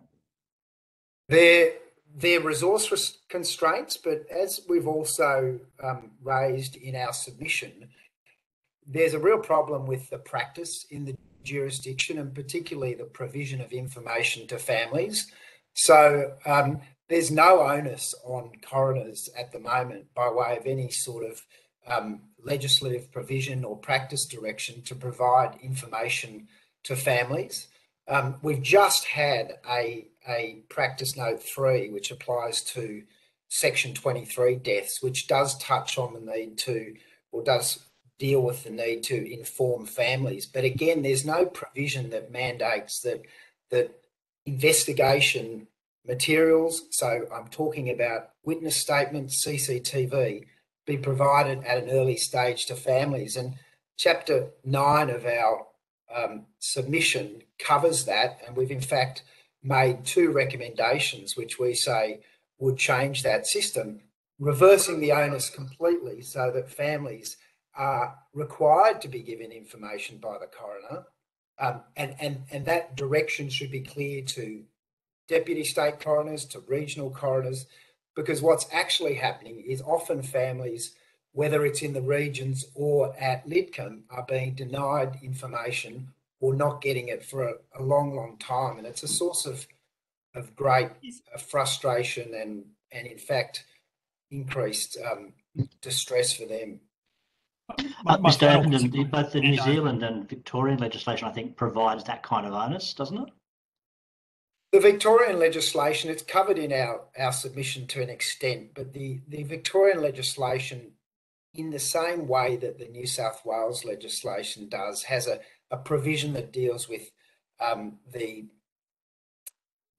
provision of information to families. But they also have a practice note which says that a brief of evidence will be given to families. There's nothing similar in New South Wales, and the material that I provided this morning to the committee contains a document from Queensland which I would ask the committee to have a look at when it considers the rights of families, and particularly this issue of provision of information to families. It's an extensive document all about the way in which coroners ought to be operating in terms of dealing with families and providing them with information from an early stage. And what we've put forward in our submission is that families should be given information as soon as it's available, unless there are compelling reasons to not do so. It's recommendations 13 and 14 of our submission. And in my submission, there's no reason why that sort of requirement shouldn't either be in the law or at the least in a practice note. And there should be a similar document in New South Wales to what there is in Queensland, setting out quite clearly for both coroners and for families what their rights are throughout the process. Mr. Shoebridge? The government submission says that the Chief Magistrate and the State Coroner are in the final stages of drafting a revised practice note for guidelines for senior coroners for case management of deaths in custody. And apparently there's also a draft State Coroner's protocol for the case management of inquests under Section 23 involving First Nations people. But then it says this: the local court plans to conduct targeted consultations with key legal and First Nations stakeholders once the draft practice note and protocol are finalised. That seems to me to be an odd way of consulting. You consult once you finalise documents. What, if anything, has been Legal Aid's involvement with this? We've been consulted in relation to both the draft protocol and the practice note. So just to go back some time, since about 2018, we've been agitating for there to be a practice note in relation to particularly First Nations or Aboriginal and Torres Strait Islander deaths.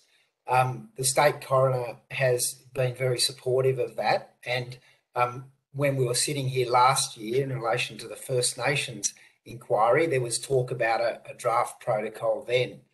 The State Coroner issued what was a draft protocol earlier this year. When I say issues, it was distributed to some practitioners dealing with some of these cases, and in individual cases we've been working to comply with that protocol. So who's been working? The legal representatives, importantly the Crown Solicitor's Office, which is now being briefed in relation to all First Nations deaths. That's a very major development that's occurred. And it means that there's now a process where there's an early directions hearing, and there is a lot more going on at the very start of the coronial process for First Nations Section 23 deaths. In the last 6 months, there's been consultations in relation to that draft protocol and also in relation to Practice Note 3 of 2021. And that practice note has now commenced. So it commenced about a week ago, the 24th of September. And so it applies to all deaths in custody and all deaths in police operations. So there we're talking about 40 to 60 deaths per year that are coming into the coronial system. About anywhere between 4 and 7 of them are First Nations or Aboriginal Torres Strait Islander deaths. They're now, those First Nations deaths will be the subject of the coroner's protocol, which is issued under an earlier provision of the Act. I think it's Section 10 or 11, which allows the coroner to issue guidelines to other coroners. And there is a consultation that's going on. I'm aware of that, where the State Coroner, in conjunction with DCJ, is seeking to identify relevant Aboriginal community members and organisations that might provide input into that draft protocol. Mr. Shoebridge, do you have further questions? I think there's a number of other committee members, so I do more, Okay. but I'll hold off. Okay, do Ms. Sharp or any other committee members have questions? Ms. Sharp, no. Mr. Roberts? Mr. Khan? If not, I might ask a few questions. At page 10 of your submission, you strongly urge the Department of Communities and Justice to share with us a copy of the draft 2017 statutory review with the committee. We haven't yet done that. We haven't yet requested it, and we will do so. What in particular is in that draft that you think we should turn our minds to in this review? Well, if I could take that question more globally. Of course. Obviously, the committee is looking at whether or not there should be a new Act. and there's a lot of strong evidence being given to the proposition that there should be a new act and a standalone court. What the government might do to remedy the system is a different question. But what the draft statutory review did is looked at all of the issues that exist with the current Act and the way in which they might be amended in order to rectify some of those issues. And there was a consultation that took place. Many stakeholders were involved. Legal Aid was involved. And we were provided with a draft report in 2017, which contains a number of recommendations. They're all recommendations about amending the current Act. And it wouldn't be guesswork to work out that they include some of the similar sorts of recommendations that we've made about having, for example, a preventative object or function in the Act at the very start, about having a replica effectively of Section 8 of the Victorian Act, which gives guidance to people making coronial decisions about the impacts on families of delay, of trauma, the need for information, those sorts of things. There's no reason why the committee ought to be doing the hard work again that's already been done by DCJ in that statutory review to identify all of the problems that we have with the existing Act. All right. Your recommendation 6 suggests that the legislation should mandate that the quality of care, treatment and supervision of a person who dies in custody must be investigated and formally reviewed at inquest. And do I take it that should also include the persons who die not just in prison or police custody, but also in mental institutions and the like? You know, any person who's sort of like in care, as it were, in a government institution, there should definitely be an inquest into those situations. Well, under our submission in relation to the jurisdiction of the court, we've made some recommendations. I think it's at recommendation 5 in relation to the scope of jurisdiction that exists. And one of those recommendations relates to Section 23, that there should be some clarity that deaths where someone is involuntary detention in a mental health facility should be under Section 23. So the short answer is, if that change was made, then it would be the case that person's care and treatment would also be looked at. Okay. In your submission, I think it's at page 52, you also discuss the Victorian innovation of a Koori family engagement unit. Now, there have been some steps towards this taken in the New South Wales jurisdiction. Can you tell us what your understanding is of what has happened in New South Wales to date on the Aboriginal engagement front, and whether or not it reaches the level of what has been done in the equivalent jurisdiction in Victoria, or whether there is room to improve further? Look, I think there's a vast room to improve further in New South Wales.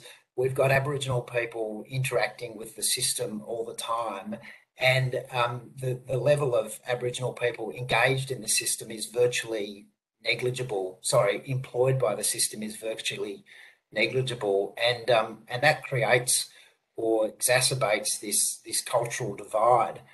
My understanding is, and we're talking about two major parts of the system, the courts and the forensic medicine service. When someone dies, the first interaction that the family might have is with a forensic medicine social worker. Now, my understanding is there's never been an Aboriginal person employed in that role. And that is of concern, because obviously that's the first contact and often one of the only contacts that family have with the system at all.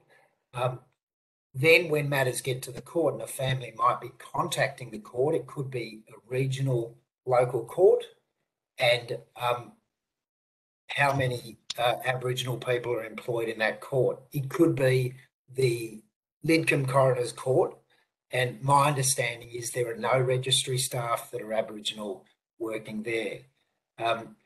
So the changes that have happened, having identified last year the potential for there to be some Aboriginal employment, the changes that have happened is that 2 positions have been funded, and they're funded to employ 2 Aboriginal people, a male and a female, within the CISP service, which is the Coronial Information and Support Program. That service at the moment has been staffed by several non-Aboriginal counsellors who provide assistance when matters come to court, and they don't provide any ongoing counselling or anything of the like. I understand what's envisaged with the new Aboriginal staff in CISP is that they will have an involvement from a very early stage, at the very least in all First Nations Section 23 deaths. And it's likely that that will be written into this First Nations protocol, which the state coroner is going to issue.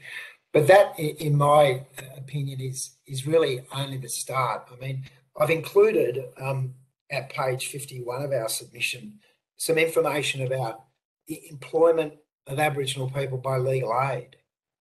And I don't know why we have a system like the both forensic medicine and the coroner's court where there's no Aboriginal people employed, and yet we can have over 100 of our staff who identify as Aboriginal and almost 7% of our workforce as Aboriginal.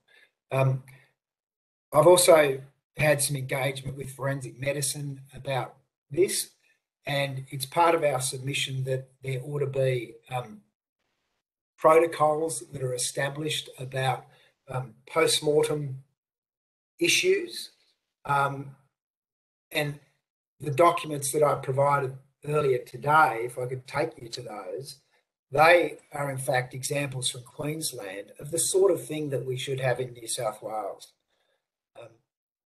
So in Queensland, there is already a document produced by the court, which is the second document that I've provided to the committee, a document produced by the court which contains, just pulling that up, which is a guide to cultural competency and engagement between the Coroner's Court and Aboriginal and Torres Strait Islander people. And it goes into a lot of detail about who's the next of kin, about autopsy, about investigating deaths, etc. There's nothing like that in New South Wales. There's nothing that's been produced by forensic medicine nor by the State Coroner's Court. The third document I provided is prepared by Queensland Health. Again, there's nothing from our forensic medicine service that goes into these sort of cultural issues. So we're a long way behind in terms of taking those steps. I also believe that in terms of getting access to legal services, there is a big vacuum throughout regional New South Wales.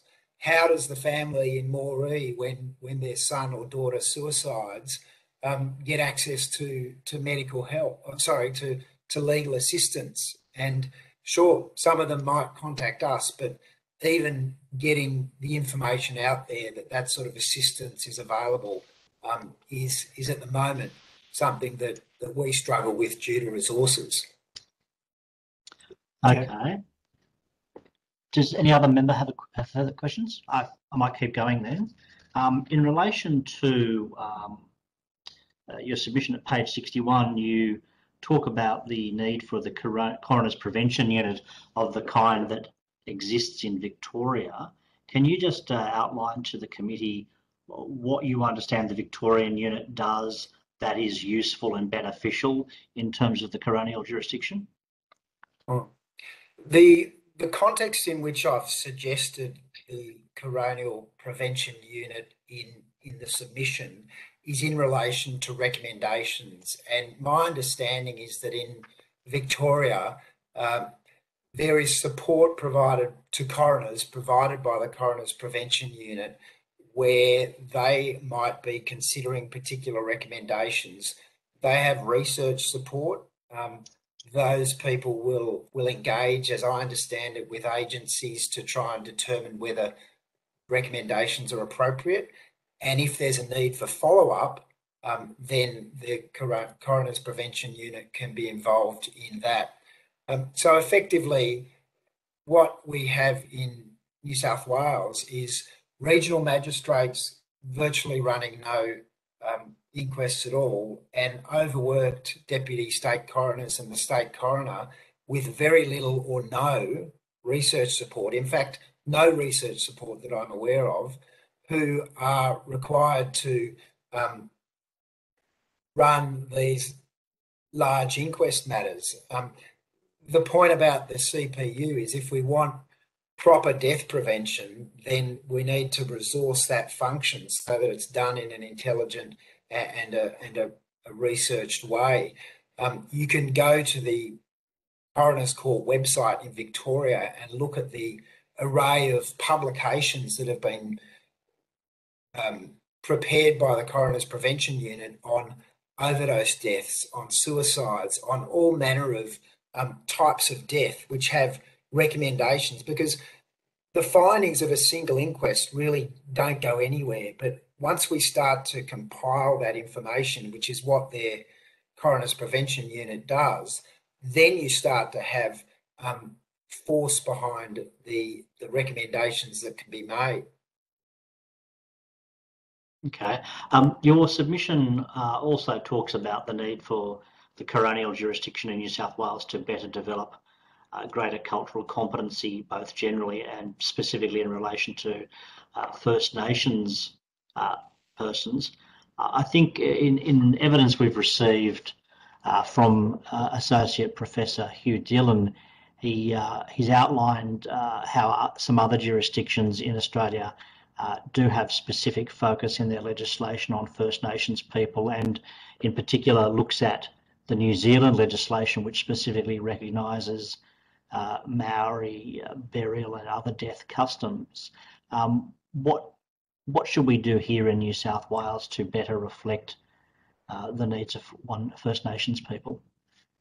Well, I think the changes can be various. They can include amendments to the Act to provide recognition. They can include practical measures on the ground. So, as I've said, employment of Aboriginal people within the court system, within forensic medicine, better training for New South Wales Police. They play a huge role in the coronial system. They investigate every one of those 6,000 reportable deaths, and they're the ones often that are primarily responsible for providing information to families. When those families are Aboriginal, there's an issue. There's an issue, particularly in regional areas, because there is such a level in some places of distrust or a history of being treated badly by the police that families are incredibly sceptical. Often that might lead to there not being the levels of contact that should exist. The New South Wales Police can and do an excellent job in some cases of staying in contact with family members, of keeping them updated. But I've also seen the situation where it doesn't happen at all, or and my concern is that with Aboriginal people that there's a lot of improvement that could take place. Again, when we look at what publications or guidance the police have about cultural considerations and about the investigation of deaths. We're not seeing the same sort of material that I've just shown you from Queensland, which really recognises the cultural, the things that are culturally important to Aboriginal people and sets them out for everyone to be able to see. I've got one last question, and then I'll pass to Mr. Shoebridge, who does have some other questions. Just in relation to the often unhappy history of First Nations people in New South Wales and Australia and their interactions with the police force. Given that the police are the investigators for the coroner, should some consideration be given to a separate coronial investigations team that are not police but maybe have the same powers and immunities as police in terms of doing that coronial investigation? Or is this simply something that the police service, the police force of New South Wales needs to work through with First Nations communities? My view is that there's a lot that could be done to improve police procedures, but that because of the breadth of their service throughout New South Wales, that they are in fact and ought to be the primary investigators for coronial matters. But what needs to change is that there needs to be better engagement. There needs to be better processes. Last year, when I think it was Inspector Crandell gave evidence before the First Nations Select Committee, he talked about perhaps the utility of there being a protocol for engagement with families. That doesn't exist as far as I'm aware, and in my view, a lot of improvement could take place. There are Aboriginal community liaison officers.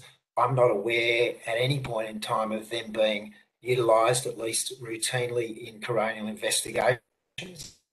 So my view is the police are the people that ought to be investigating. The second thing to note about more complex inquests is that they will almost always be referred to the Crown Solicitor's Office for them to assist, and the investigation doesn't stop after the initial police investigation.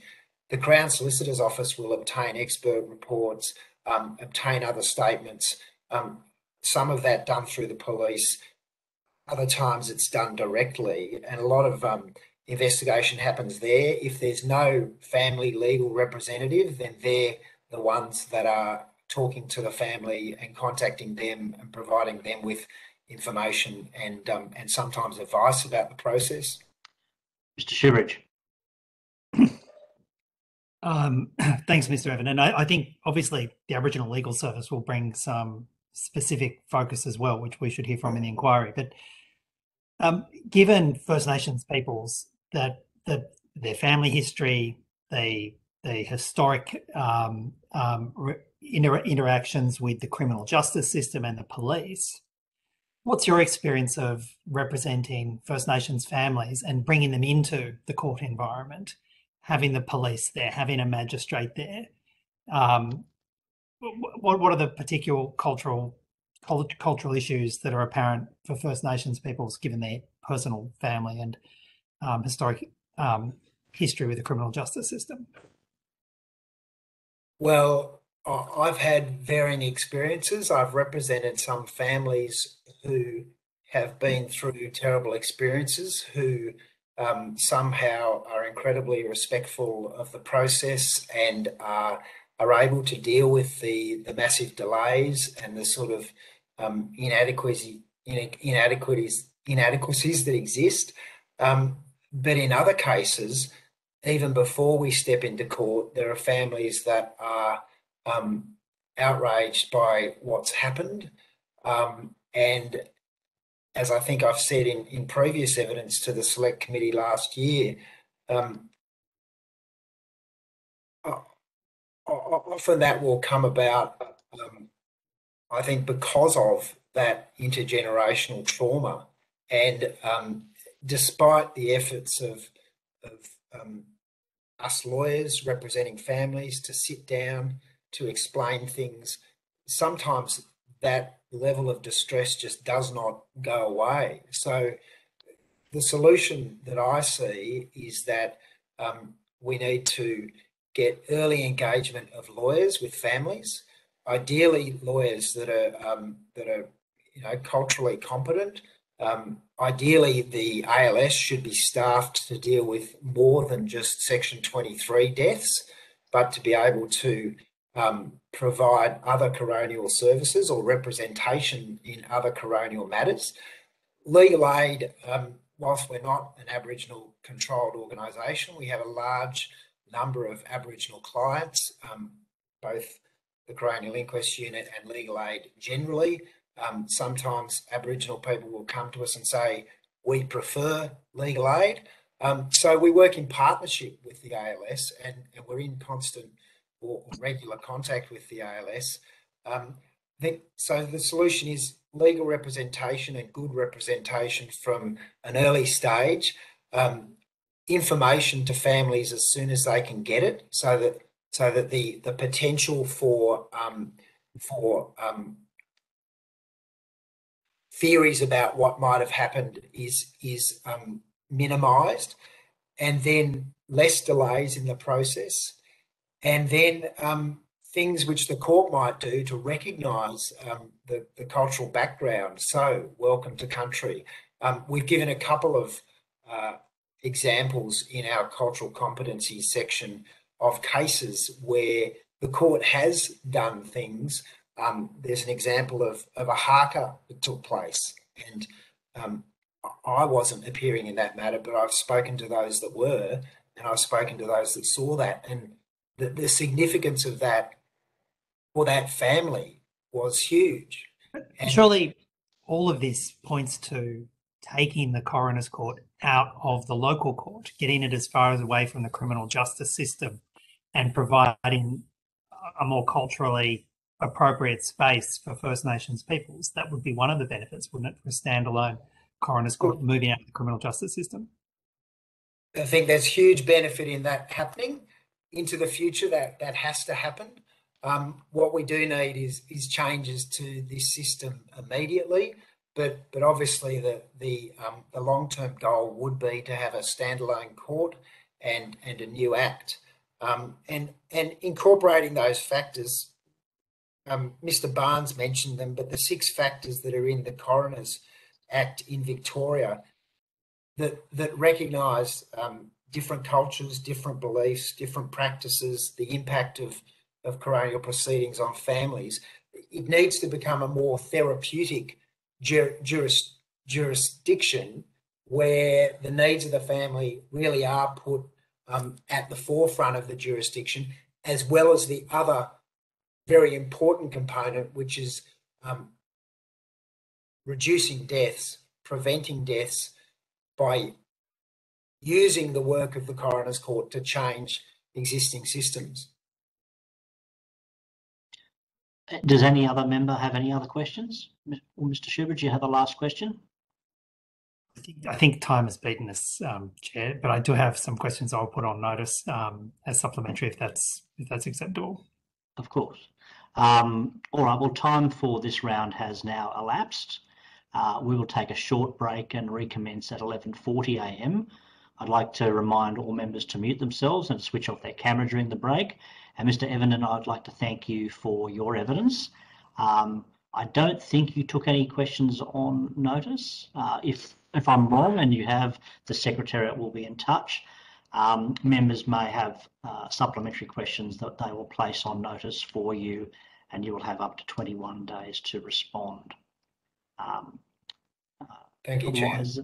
Otherwise, we are temporarily adjourned until 11:40. Okay. I now welcome our next witnesses from the New South Wales Bar Association and also from the Australian Lawyers Alliance. Could each witness, starting with Ms. Christina Stern, please state their name, the capacity in which they give evidence today, and swear either an oath or an affirmation from the material provided by the Secretariat. Thank you. I'm Dr. Christina Stern, Senior Counsel. I'm giving evidence on behalf of the New South Wales Bar Association, and I'm chair of that association's Inquests and Inquiries Committee. I will give the affirmation I solemnly, sincerely and truly declare and affirm that the evidence now about to be given by me shall be the truth, the whole truth, and nothing but the truth. Thank you, Ms. Stern. Ms. Edwards?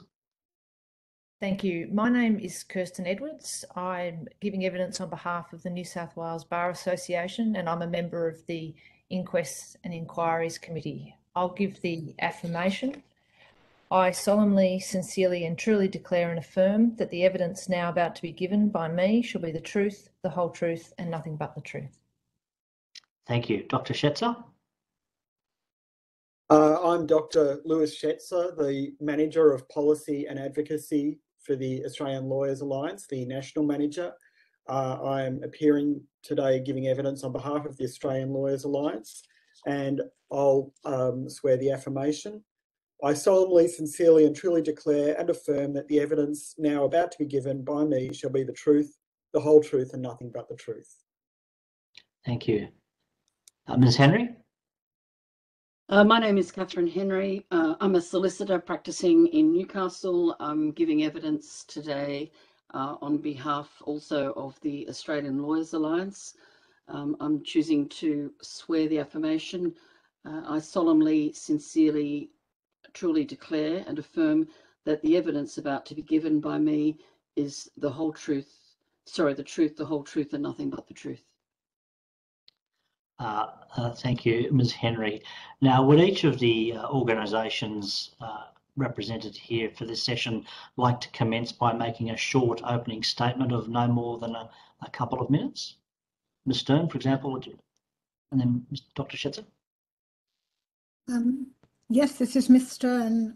I would seek to make a statement on behalf of myself and Ms. Edwards and on behalf of the New South Wales Bar Association. Would you like me to commence that now? Yes, please.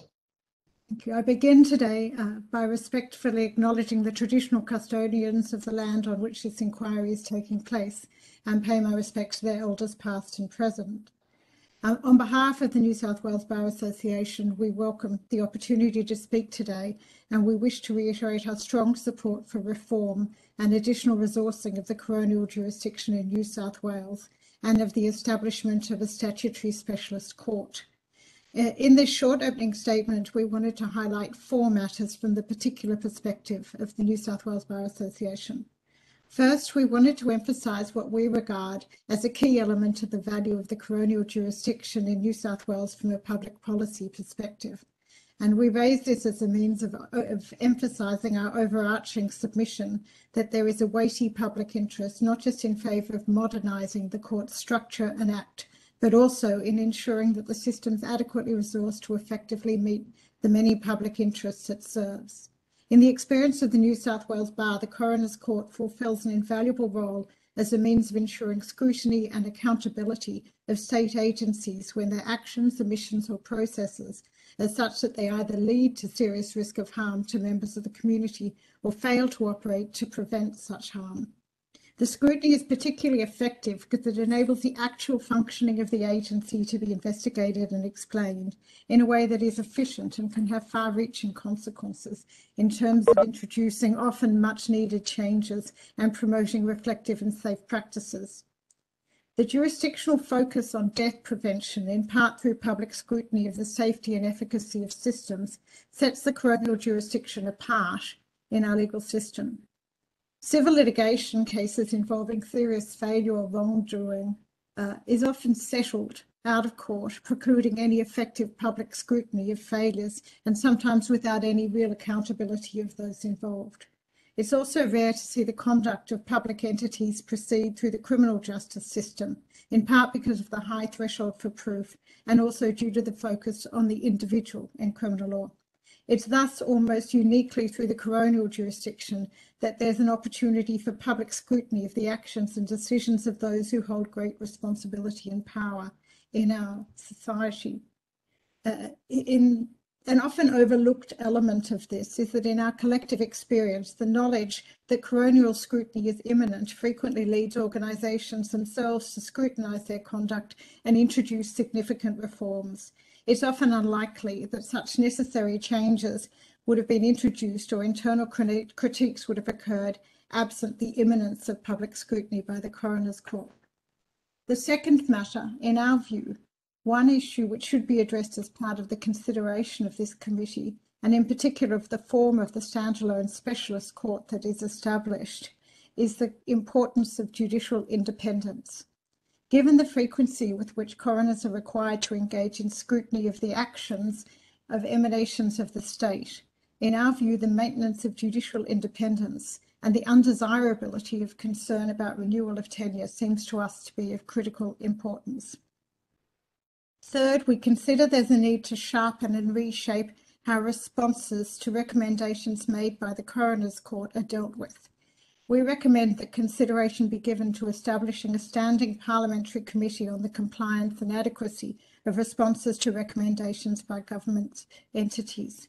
We also consider there should be a requirement that recommendations and governmental responses thereto should be published on the Coroner's Court website for greater transparency and public scrutiny.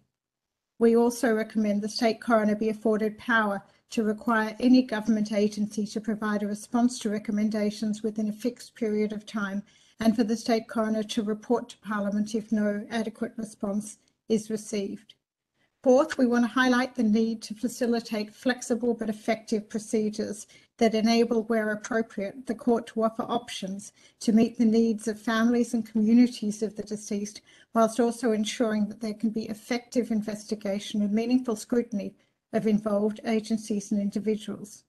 There's a need to front-load more of the coronial process so that restorative and investigative steps are taken promptly after the death, even if a hearing won't take place for some time.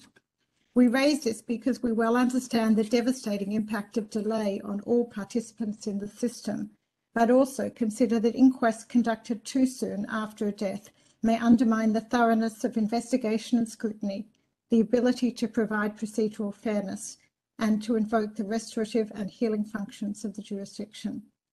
However, we recognise the passage of time can also prejudice the ability of the process to serve its other functions. Memories dim, agencies can be less able to provide accurate exposition of the events that led to the death, and families and communities may feel unrepresented and excluded from the process. Thank you. Thank you, Ms. Stone. Dr. Schetzer, would you or Ms. Henry like to give an opening statement on behalf of the ALA? Thank you.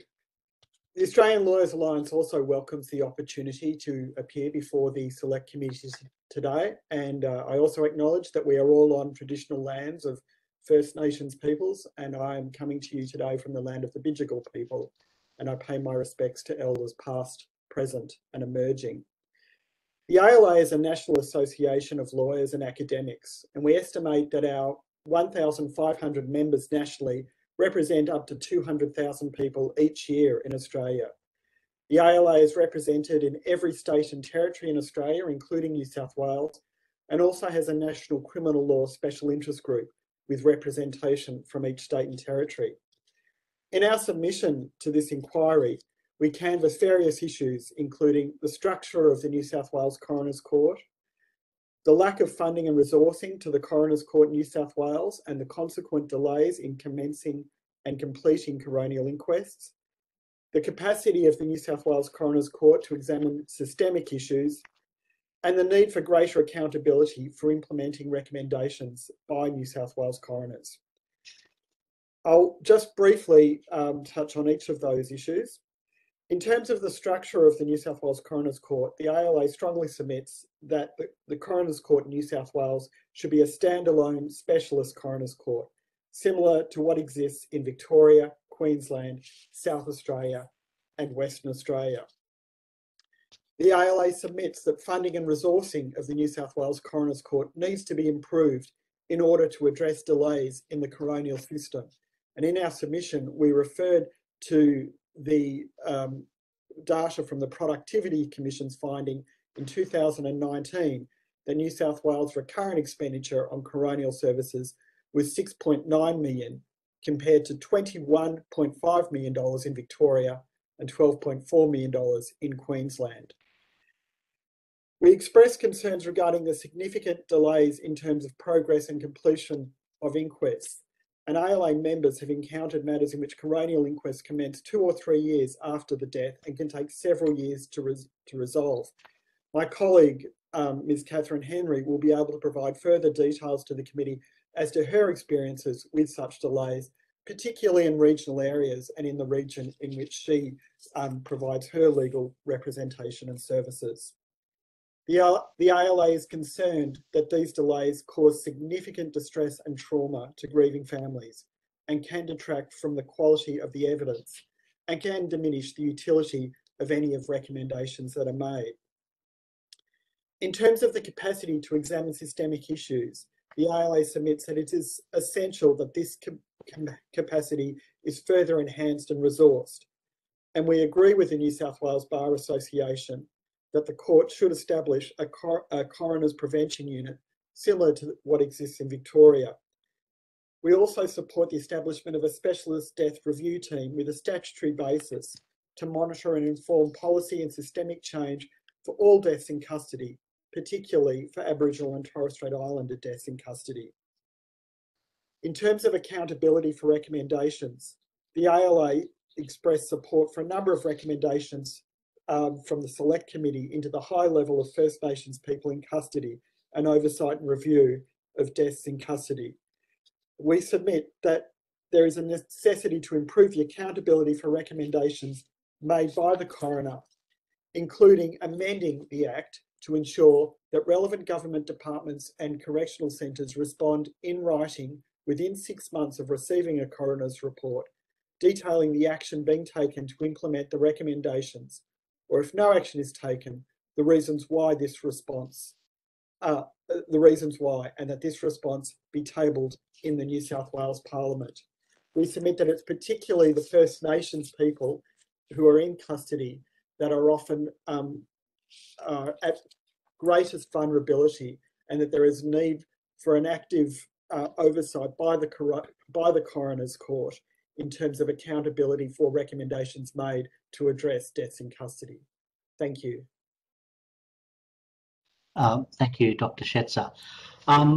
We'll start with questions from committee members. Do any committee members have questions for these witnesses? I might kick it off. Okay, Mr. Shivridge. You go, Trevor.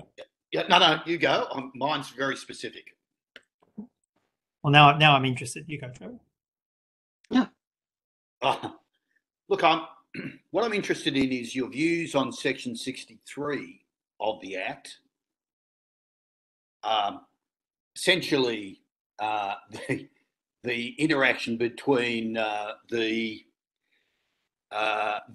capacity for refusal to give evidence on the grounds of self-incrimination and the I suppose you could say, well, the benefits of a proper ventilation of the facts in the coronial proceedings.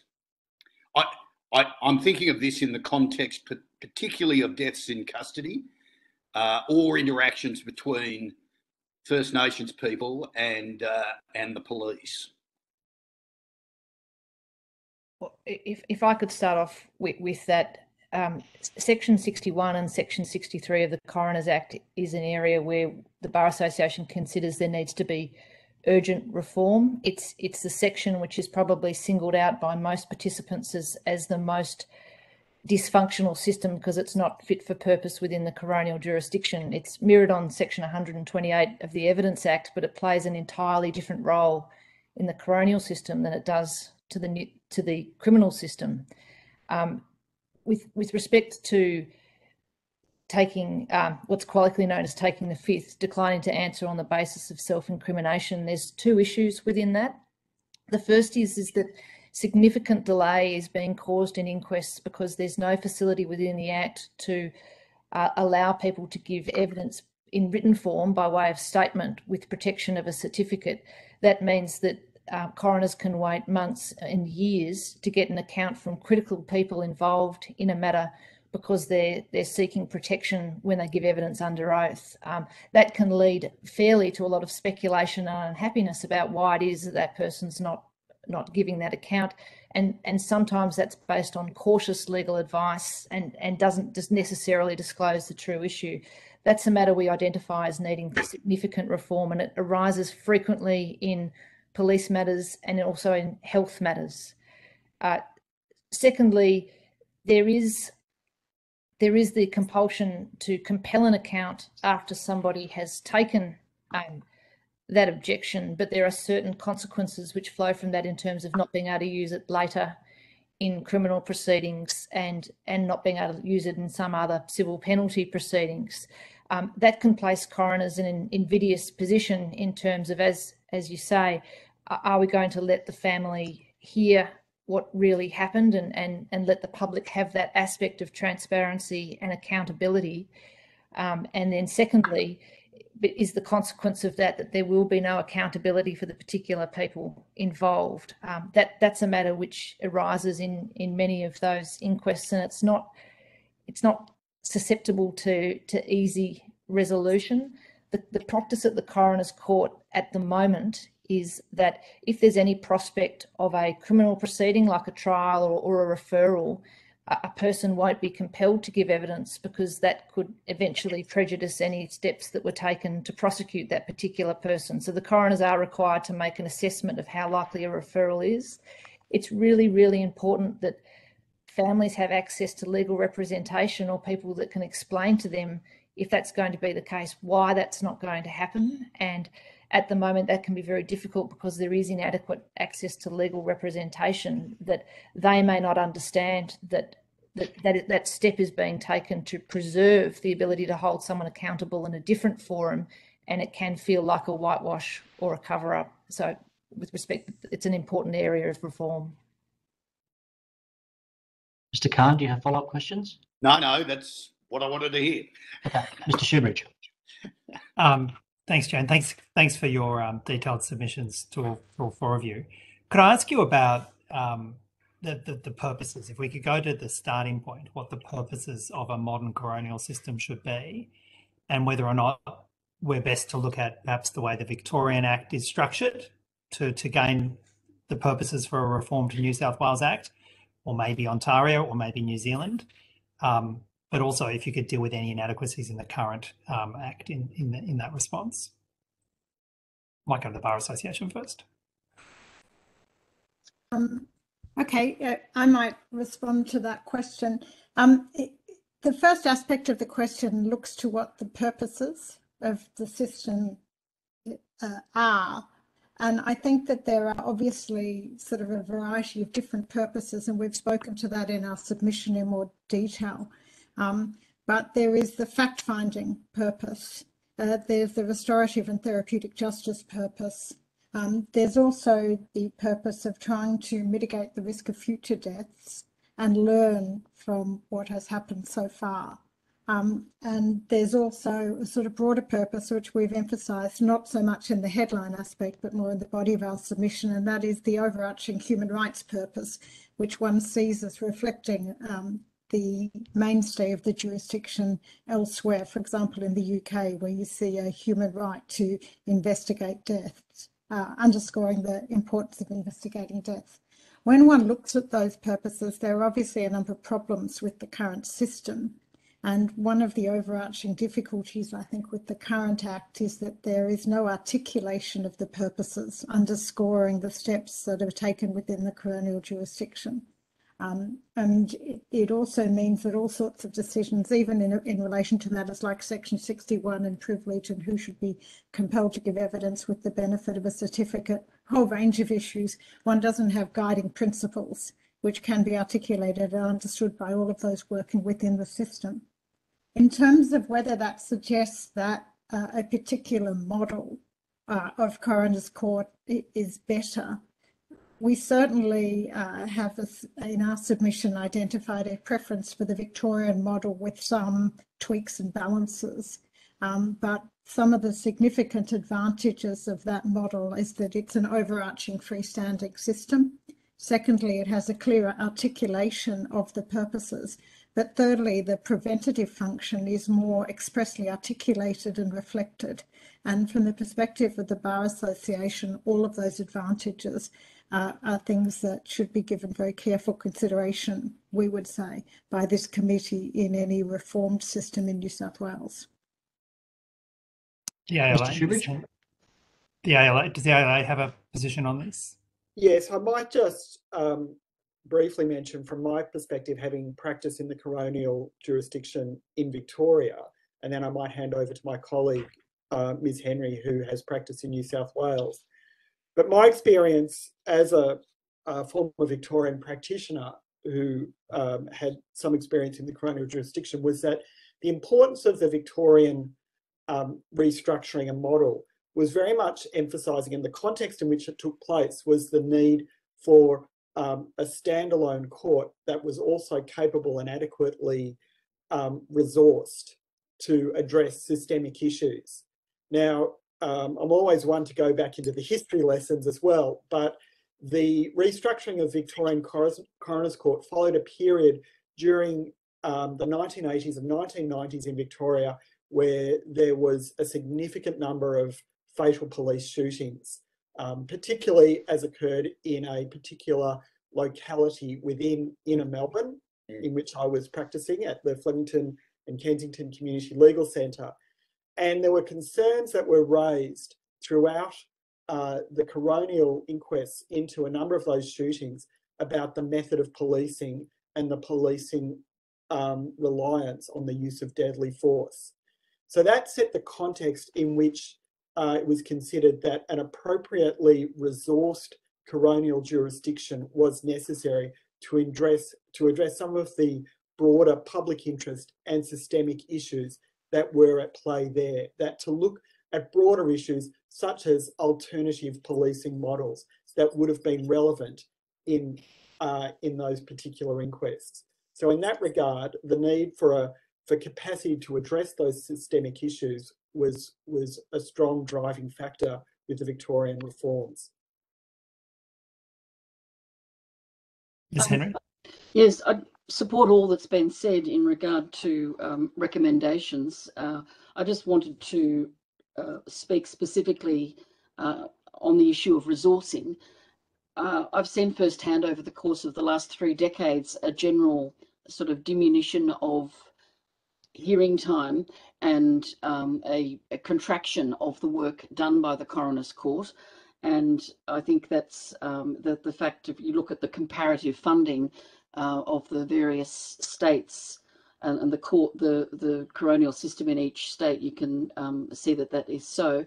I also have the opportunity as a regional practitioner to see firsthand how coronial matters are dealt with in regional areas.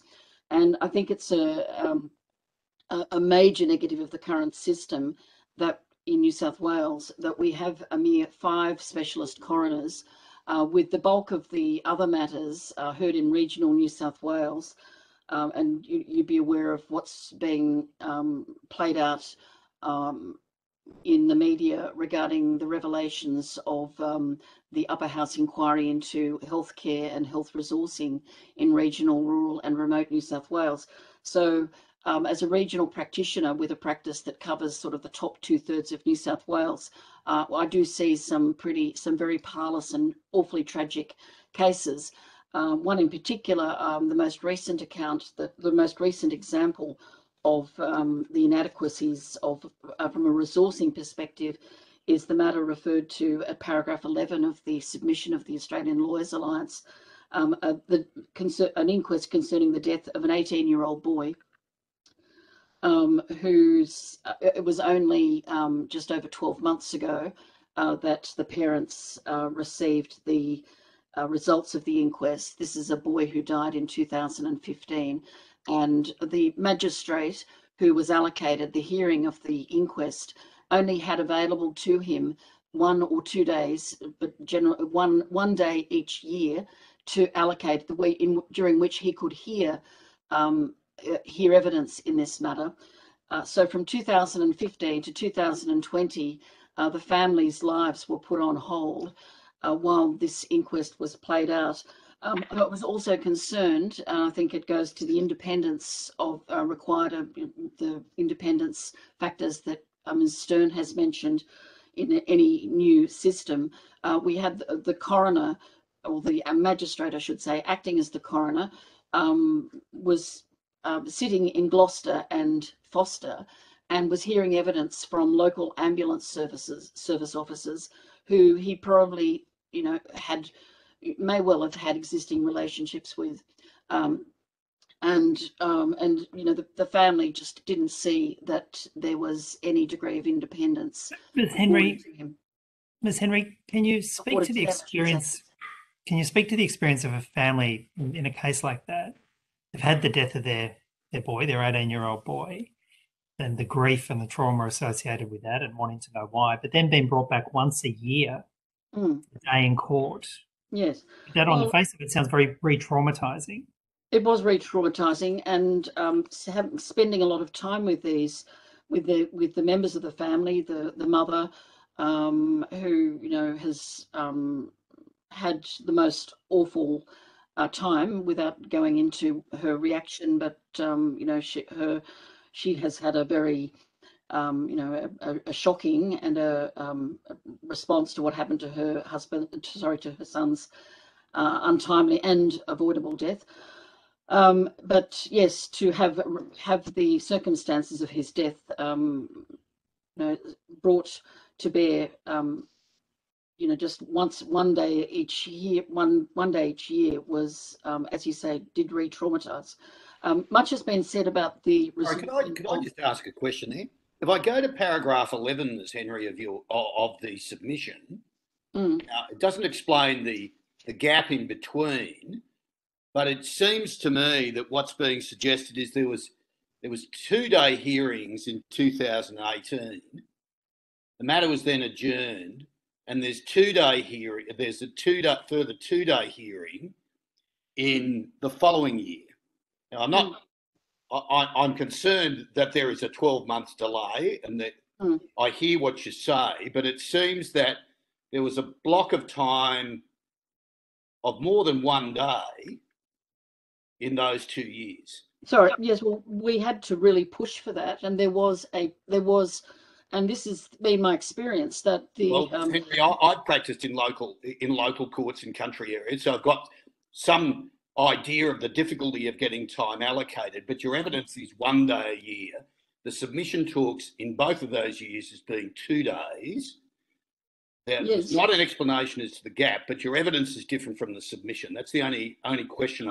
Well, yes, but you know, there was, all the way through the inquest, there was a pressure to truncate the proceedings, and it was just over. Yes, it did spill into the second day, but the magistrate, and there was, I should say, one of the reasons, or a factor, was that counsel assisting, initially allocated to the matter, died, and a new counsel assisting had to be appointed.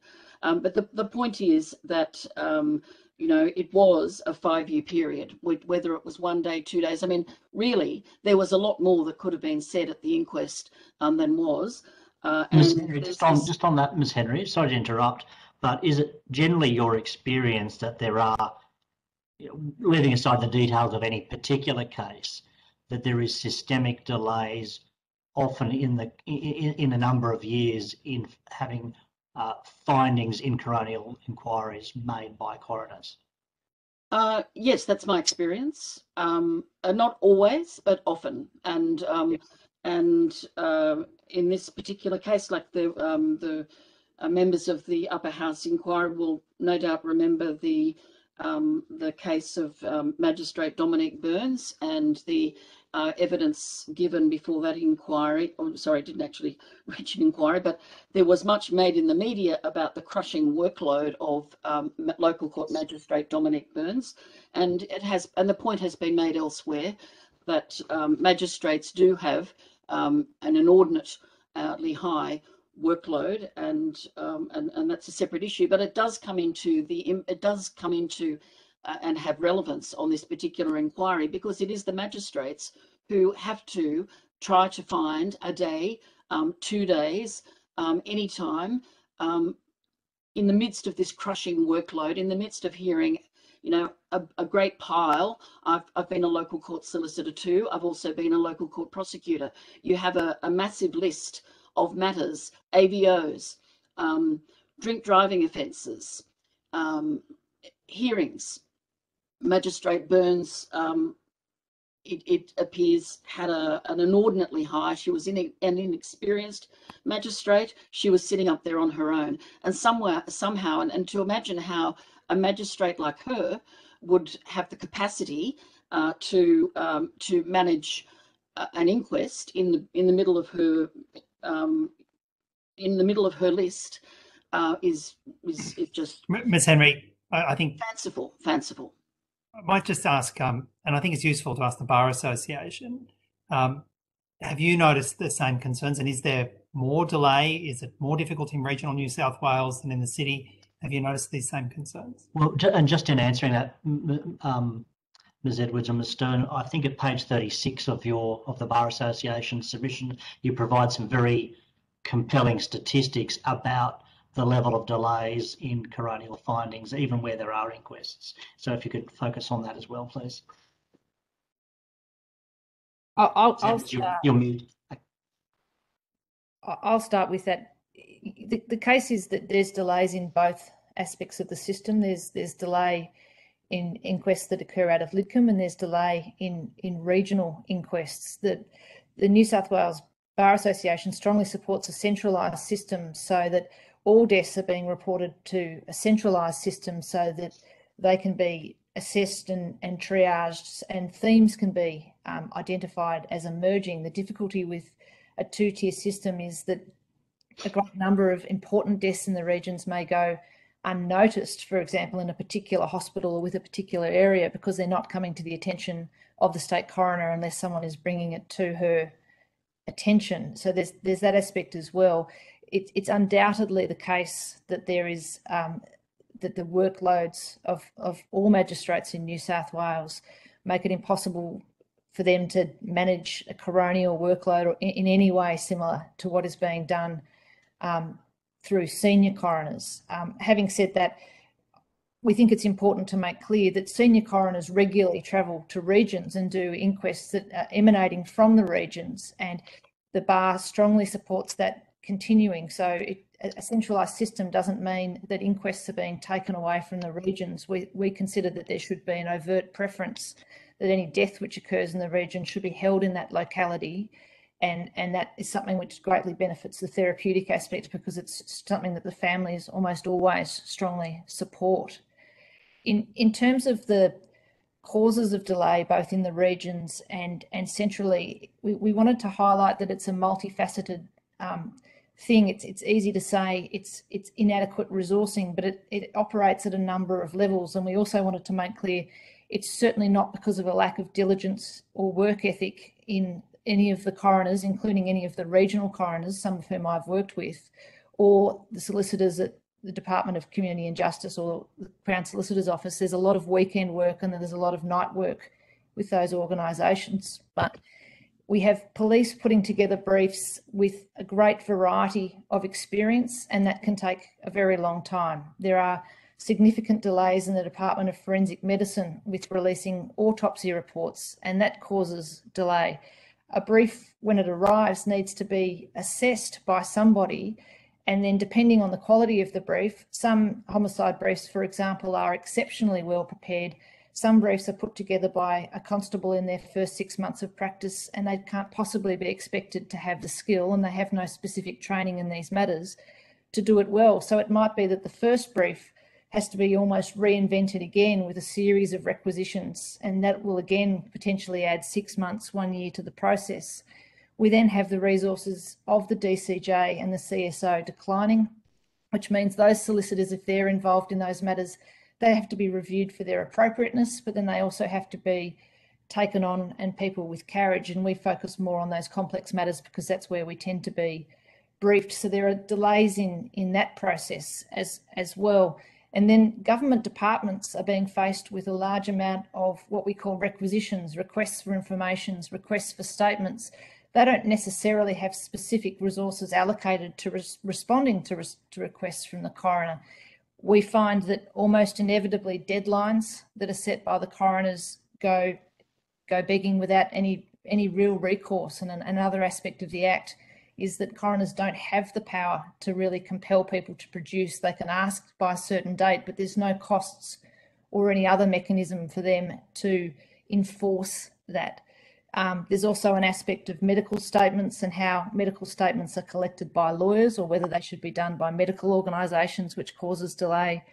And then there's an aspect of review by way of non-publication order and public interest immunity claims, which in our experience are increasing and are causing significant delays in that regard. And then finally, when we get to the hearing, there's a shortage of coroners both in Lidcombe and in the regions that have any court time. And as Ms Henry said, in the local court, a local court magistrate might have at best 1 day out of a 6-month period, and the particular inquest may be one that no possible justice can be given to that inquest within that period of time. So we wanted to draw attention to that multifaceted aspect of delay, because it's from so many different areas, and it's not just resourcing one area, but multiple areas. I don't know. Look, thank you for that. I've got some questions for the Bar Association based on its submissions. At page 20, you talk about the need to have First Nations persons involved to a greater degree in the coronial jurisdiction, not just in operational levels, but in positions of power. And you have 2 instances. You talk about the need for First Nations coroners to be appointed as a matter of urgency, and also to have perhaps First Nations commissioners, perhaps assisting coroners on relevant death inquiries. In relation to the first proposition about First Nations coroners, I shouldn't have to ask this, but given your knowledge of the state of the bar, are there a number of sufficiently experienced practitioners who could be appointed as First Nations coroners should the government decide to make this a priority? I can certainly say that there are some. And the first person that comes to mind is Senior Counsel Tony McAvoy, who's the chair of our First Nations Committee, and he could assume the role almost instantly because of his skill and experience. There are other senior First Nations lawyers at the New South Wales Bar. Whether they're interested and have the requisite experience, I would have to take that question on notice. But we put forward that submission in consultation with our First Nations Committee, and we're certainly happy to enhance it with their input. But it's not necessarily the case that we anticipated that all of those First Nations representatives would necessarily be barristers or magistrates. We see a role for First Nations people sitting in court where they may not be conventionally legally trained. And particularly there may be a role for somebody, a First Nations person, to sit aside a senior coroner, for example, in a death in custody matter. The senior coroner would have that legal training and experience, but they would be sitting alongside and providing what we consider to be a really essential perspective, and also having genuine input into how that hearing progresses. So there's multiple ways in which we see that could be achieved. Okay. At page 42, you talk about in 2020, coroners made recommendations to a number of non-government bodies in terms of recommendations being made. Are there legislative impediments to magistrates actually requiring non-government persons and bodies to respond to coronial recommendations? And if there are, should some enhancement be given to compel non-government actors to have to respond to coronial recommendations? Well, I mean, right now the coroners don't have any power to compel anybody to respond to coronial recommendations, either state agencies or private entities. So yes, there does need to be legislative attention to how that is done. And I should say that has to go hand in hand with some sort of policy support for the coroners to have the ability to identify that these things aren't happening, or have some sort of longitudinal perspective as to how many. Like a tracking mechanism. Yes. We support that. Government, private entities are much less likely to be recurrent players within the system. So while that's important, it's not necessarily as urgent as government agencies. Having said that, there are some notable exceptions, private prisons being the most obvious notable exception, or any private care facility that deals with either children or elderly people or things of that nature. They, to some extent, can be considered to be as important in terms of state agencies. But we consider that needs to be done hand in hand with a policy framework for the coroner's court where the coroners have support to understand death prevention and themes and what has happened over a period of time, and then having the legislative power to follow up and to ask people and hold people to account as to what's being done and what hasn't been done. And we also, as Dr. Stern indicated, see a role for Parliament in that area as well. And just knowing that that oversight is occurring, we consider could be of great assistance in facilitating better compliance and faster compliance. And to that, something like the Victorian Coroners Prevention Unit is providing research and analysis of coronial data to better assist coroners to make, well thought through recommendations would also be of assistance. I take that would be your view. Can I cut in there? Dr. Stern, please. Yes, I mean, I think that's another key aspect of what we see as one of the problems with recommendations, and that is that they're not publicly available, readily collated, and easy to research. So it does seem to us that that sort of death prevention unit or something of that nature would be so helpful, because when you're working within the jurisdiction, you come up against problems all the time where you're trying to work out what recommendations have been made on this particular subject in the past and whether they've been acted on. And there's also a sense of a lack of accountability when no one's being really publicly made to say what's happened, when, and what time frame it was acted upon. So it seems to us that that aspect is so important for every aspect of the jurisdiction. And we've had evidence that not all coroners' findings are actually published. So presumably your view would be they should all be published and they should all be easily locatable. Yes, but there's a particular issue with recommendations because they'll be at the end of findings. And so often we have to rely upon sort of asking people who work in the jurisdiction to just say, look, if you've done a case in this area, then you find the name of the case, then you find the findings, and then you find the recommendations. And that's just a ridiculous system when you're looking at a death preventative function. So it's not just that they're not all published, it's that even if they are published, it's not always easy to find the recommendations, and it just shouldn't be that time consuming and opaque. Okay, my last question is this. Page 46, you set out, I think, the many desirable aspects of the Victorian model. One of the aspects of the Victorian model is, though, that their coroners are only appointed for 5 years. They're renewable, but they don't have judicial independence. I take it the bar's traditional view would be in favour of judicial independence? Yeah, our view is very much in favour of judicial independence, and we appreciate that there's a tension between judicial independence and having forms of sort of fixed period appointments. The other sort of tension is that if you're a judicial officer, questions of misconduct, etc., have to go through very high thresholds and the Judicial Commission procedure. And that is another aspect of reform that we think needs to be given express consideration to. But we're very concerned about judicial independence in the context where coroners are scrutinising the actions of governmental agencies day in, day out.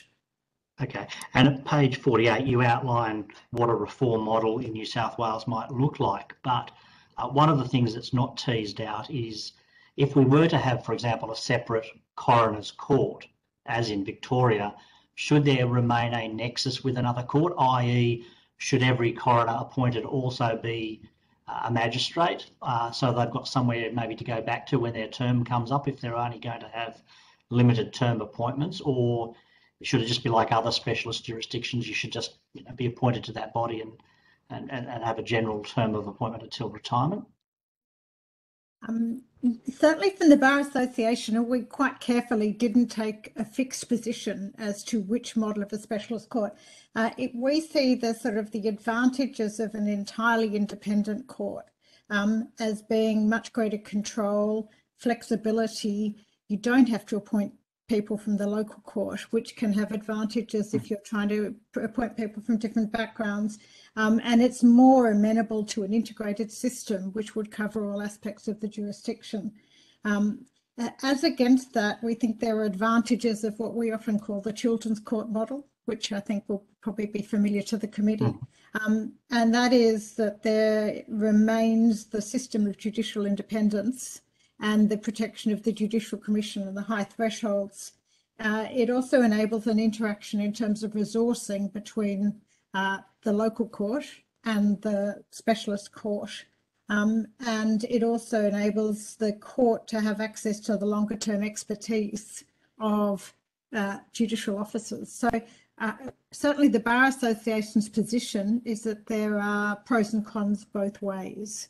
And I just want to add, in terms of the regional inquests, when you conduct them, the advantage of cooperation and the accesses of the local court are very real, although that's not to say that that couldn't be arranged even in an entirely independent standalone court.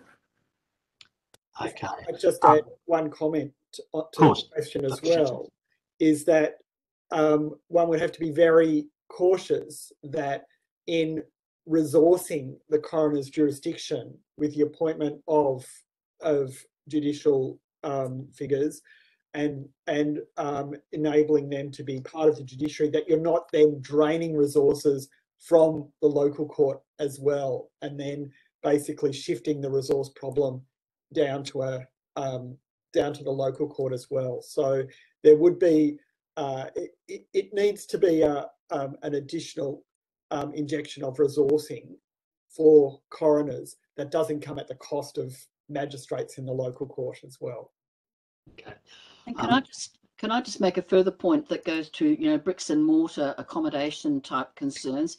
A lot of in Newcastle, for example, we had a purpose-built new court complex built about 5-7 years ago. A lot of, if you walk into that court any day of the week, you'll see a lot of there might be 2 out of 8 courts being utilised. So I wouldn't want members of the committee to think that the judicial resourcing equates to establishment of new brick complexes to accommodate a specialist court, because I don't think that's right. I don't think that's the case. I think time for this session has technically elapsed. Do any committee members have a last question? All right. Well, I'd like to thank the witnesses for their evidence. It's been very useful. If any questions have been taken on notice, and I don't think they have, but if they have, the Secretariat will contact you in relation to those questions. Committee members may have additional questions which they will put on notice to you, and you'll have 21 days to respond. That's the usual process. And so I'd just like to thank Dr. Stern and Ms. Edwards and Ms. Henry and Dr. Schetzer for your time this morning. Thank you very much. It's been very, very illuminating and useful, at least just for my own part. So I think we're going to have a break now until 1:10, more or less keeping to our schedule. All right, well, I think we are live and we can now commence the final round of hearing for today. I welcome our final panel of witnesses. Could each witness please state their name, the capacity in which they give evidence today, and swear either an oath or affirmation from the material provided to you by the Secretariat. And we'll start with Mr. Craig Longman.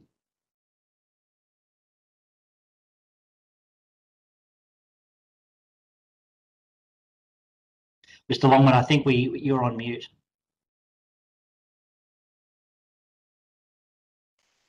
Okay, hopefully that will be my mistake for the day. Yep. My name is Craig Longman. I'm the Head of Legal Strategies and a Senior Researcher at Jumbunna Indigenous House of Learning. I'll take an oath. I swear that the evidence now about to be given by me shall be the truth, the whole truth, and nothing but the truth, so help me God. Ms. Whitaker? I'm a Gomeroi woman. I'm coming to you in the capacity of my work as a senior researcher at the Jumbunna Institute, and I'll take an affirmation. I solemnly, sincerely, and truly declare and affirm that the evidence now about to be given by me shall be the truth, the whole truth, and nothing but the truth. Thank you. Dr. Bray?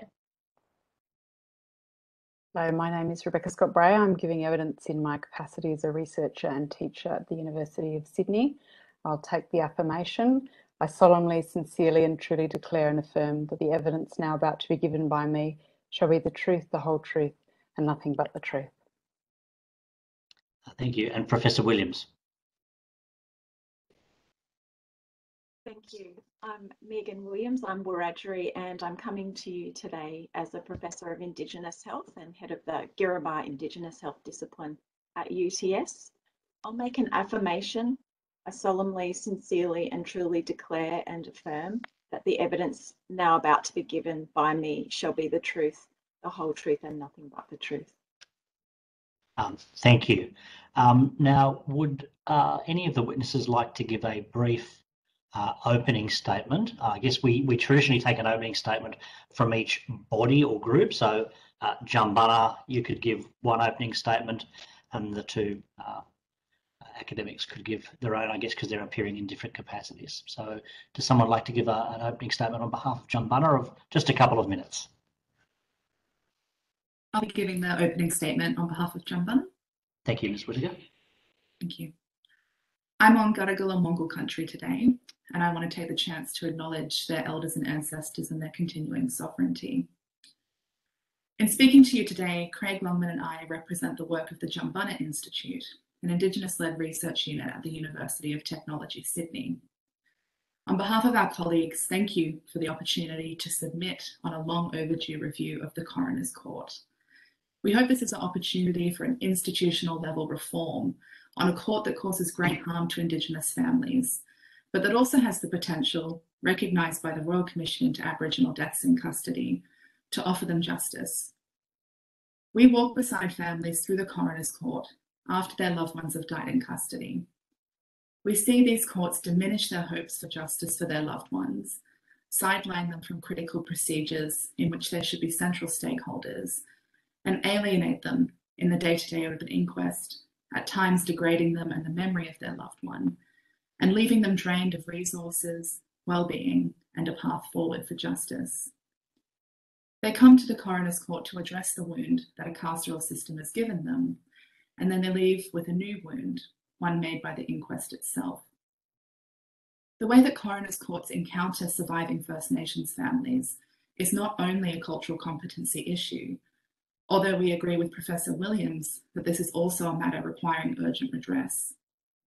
These are fundamental design problems in the Coroner's Court that presently make the court inadequate for addressing First Nations deaths in custody, and that inadequacy has had grave consequences for our community. Families approach these courts seeking justice and find themselves managed instead of brought in as full and involved participants in a judicial process. They seek to point out to coroners the racism, the colonialism, and the discriminatory systems that came to bear on their loved one, and are met by procedures that see their role as sentimental or ceremonial rather than substantive. These inquests instead prioritise the substantive rights of other interested parties, of which there are many, most funded by the state itself, in a context of growing adversarialism. Those parties routinely work side by side and appear before the coroner over years, developing a shared language, assumptions and trust that a family who only appears once at an inquest in their lives could never hope to influence. The inquest itself is informed by the investigations of police rather than independent investigators. Its scope is conceived narrowly, focusing so intently on the person who has died and a biomedical model for their death, that it fails to see the actors and systems that took them. Families are asked to wait years, in recent cases up to 5, for answers that, because of memories being lost to time, now will never come. The inquest is often naive to race and colonisation, except to accommodate small cultural practices in its procedures, and to sometimes cast First Nations communities as deficient and implicate them in deaths in custody. These inquests are not transparent. There's no central repository of non-publication orders, and no findings were systematically digitised until 2012. Referrals made to prosecutors are not done on the record unlike in other states and territories. And like the provision of Section 61 certificates offering protection from liability for witnesses, they come with strict publication restrictions. Families seeking to publicly share materials revealed to the court, like CCTV footage or the names of officers involved in proceedings, face nearly insurmountable barriers in doing so. There is no systematic body of funding to support them in doing this work, except for the efforts of our community, community-controlled organisations and supporters. Families would be nearly alone in this experience. These are questions of substantive justice, fundamental to the design of the court itself, not the procedural cultural accommodations that, while crucial, are only a small part of the picture. The Coroner's Court, it is our submission, must open up to the First Nations community and surviving families to hear from them on independent specialist practices and procedures for First Nations deaths and deaths in custody. These must then be enshrined in statute as a distinct part of the Coroner's Act based on what this consultation process has been told. And there must be significant resources made available to make good on these commitments to the community. And that is what is required if inquests are ever to be just for First Nations. Thank you, Ms. Whittaker. Dr. Bray and Professor Williams, do each of you want to give a brief opening statement? Okay, we'll start with Dr. Bray. Great, thank you. I'll just clarify, it's Scott Bray. I apologise, Scott Bray. It's no big deal. Thank you. I'd like to identify myself to the committee, to the panel and others watching. I'm a settler on the unceded lands of the Wongal people. I live and work on Wongal and Gadigal land, and I acknowledge the Wongal and Gadigal people of the Eora Nation and their traditional custodianship and continuing care of country. I pay my respects to their elders past and present and acknowledge their sovereign connection to this land. This was, is and always will be Aboriginal land. Thank you for the opportunity to appear before the Select Committee. I firstly want to refer to the questions of costs that repeatedly come up where we talk about either questions of resourcing the jurisdiction or reforms to the jurisdiction. So coronial death investigation, including but not restricted to the holding of inquests, is a considerable and necessary justice investment. New South Wales, as has been revealed in the earlier sessions today and in many submissions, spends less on coronial death investigation than other comparable jurisdictions. However, any outlining of costs must take account of the other primary costs to the community. The cost is acutely felt in other areas: missed work due to illness and bereavement, delays which compound trauma and pain and echo for years in the lives of families. People who have lost loved ones often report they do not wish other families to suffer the loss and the costs of losing a loved one in similar circumstances. And really, it's important to note that it is the bereaved ultimately who are left to embrace the benefits or bear the failings of the coronial system. Negative experiences in the coronial jurisdiction compound community trauma and pain. And this means that there is a lot at stake, including in this inquiry. Facets of death investigation seemingly so endemic in Australia, such as inquest delays, disrupt the capacity of coroners to exercise a therapeutic jurisdiction. The ethos of therapeutic jurisprudence cannot operate in an under-resourced system. Compassion is not embodied solely in the demeanour of coroners or their careful attention to the truth and to the bereaved who come before their court for answers. It is also brought to bear in the daily work of death investigation, from forensic medical processes through to months of communication, disclosures, timing and conduct of inquests, finalisation and investigation. And one issue, such as delays in inquests, can disappear the other good work that coroners can do. It's important to note that coroners do not work alone. The system involves many people: forensic medical staff, registrars, lawyers, advocates, witnesses, support people, and of course, families and their communities. This is reflected in courtrooms which bring people together before the coroner, who presides over often adversarial proceedings. The operation and logistics of the Act and the law are one thing, but the practice of coronership and interrelated professionals is another. And this is to say nothing about the conduct outside of courtrooms, in bathrooms, cafes or corridors. The issues requiring attention by this inquiry are manifold. Questions of overarching principles, processes and practices, from notification of death through to post-finding conduct, whereby the bereaved's desire for truth, their demands for accountability, and their need for acknowledgement are recognised and respected. The status and recognition of the bereaved, such as via a charter for the bereaved, for example, which clearly outlines expectations and rights, and increased attention to the place and status of family and community engagement at inquests, such as via statements. What about appropriate counselling and support? There's the question of supporting the work of coroners via research that is not just epidemiological in nature. There are significant questions about the place of open justice, including how the Office of the Coroner interfaces with broader publics, such as researchers and journalists, its internet presence, and the availability of resources, findings, and recommendations. The challenge for many coronial jurisdictions, including New South Wales, lies in realising the preventative potential of coronial practice via the issuing of recommendations. There has been limited research into the effect and impact of coronial recommendations, but what the research does highlight is the complexity and diversity of issues involved in the formulation, expression, and implementation of coronial recommendations and responses to them, including oversight mechanisms. Examining the characteristics of coronial findings and recommendations and organisational responses is an important step to understanding the coronial role and its contribution to prevention, which is supposed to be a guiding attribute of the modern jurisdiction.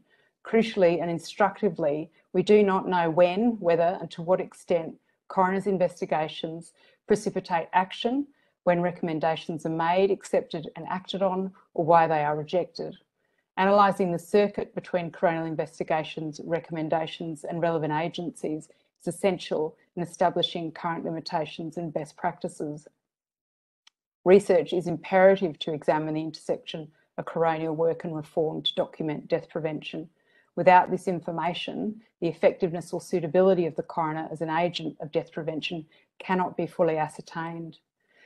Families' and communities' pain does not end at the completion of an investigation or an inquest. As the written evidence of families to this inquiry and written and oral evidence to other inquiries demonstrates, the death of a loved one, someone loved and missed, irrevocably changes the lives of those left to grieve them. The work of grief and mourning goes on. It never ends. The end of the coronial process is not it for families. Many families express that they have had to do the labour to follow up whether recommendations have been acted upon. As a society, we owe it to them to ensure that a core part of the coronial process, recommendations, those very things that are intended to represent the preventative potential of the modern jurisdiction, are received, acted upon, followed up, monitored, and that all of that is recorded.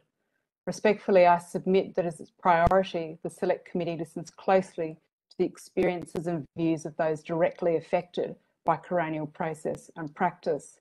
Families and their communities possess authoritative knowledge about the numerous issues the inquiry is concerned with and speak to what is at stake in its outcomes. Thank you. Thank you. Professor Williams? Wiradjuri, greetings all. As Wiradjuri acknowledge that I come from the land of the Gadigal today, and I pay my respects to their ancestors and spirits of this land and their elders of the past and present. I acknowledge all Aboriginal and Torres Strait Islander people participating in this inquiry. As well as speaking from a Wiradjuri family perspective of the coronial process, I speak from 25 years experience as a public health professional, having focused on better evidence about the health of Aboriginal and Torres Strait Islander people in the criminal justice system. I'm a chief investigator of a national palliative care in prisons project, and I tend to focus on questions about increasing Aboriginal and Torres Strait Islander workforces and also the use of our evidence in system design. Some of the discussion earlier today risks problematising Aboriginal and Torres Strait Islander people as hard to engage, distrusting, having complex problems and needing unique fixes that are somehow other to Australian systems. But there is an alternative and a leadership view, and I urge you to take it. And that view is that Aboriginal and Torres Strait Islander people have highly developed expertise in health and social care, policy development, research, system design. We know the way forward, and it's our cultural responsibility to be leaders and of leaders of this country and we're skilled in being able to do that. From evaluative data evidence perspective too, Aboriginal people do much better at looking after the needs of Aboriginal and Torres Strait Islander people. And we've got evidence of that in the legal and health systems. And we have a large workforce that's able to do that, that it currently exists. And there is that simple phrase that if you get it right for Aboriginal and Torres Strait Islander people, you'll get it right for everyone. But in my role, say at the National Centre for Cultural Competence and in collaborative research, I'm constantly told by non-Indigenous people I'm scared of saying or doing the wrong thing. And that includes my experience in the coronial process. But even if non-Indigenous staff are confident, Aboriginal and Torres Strait Islander people have the right to and need to be leading decisions, including about how material in the coronial process is interpreted, from causes of deaths to the gathering of evidence and processes for family care. In terms of the non-Indigenous workforce, there are guidelines in the professions associated with issues relevant to the coronial process, such as health, and any employee of New South Wales government that mean that conduct should already be informed, culturally safe, culturally responsive, whatever the phrase people choose to use, as well as informed by leadership of Aboriginal and Torres Strait Islander people and Aboriginal people's perspectives, as well as in partnership with Aboriginal and Torres Strait Islander community-controlled organisations. So we already have that written in current documents.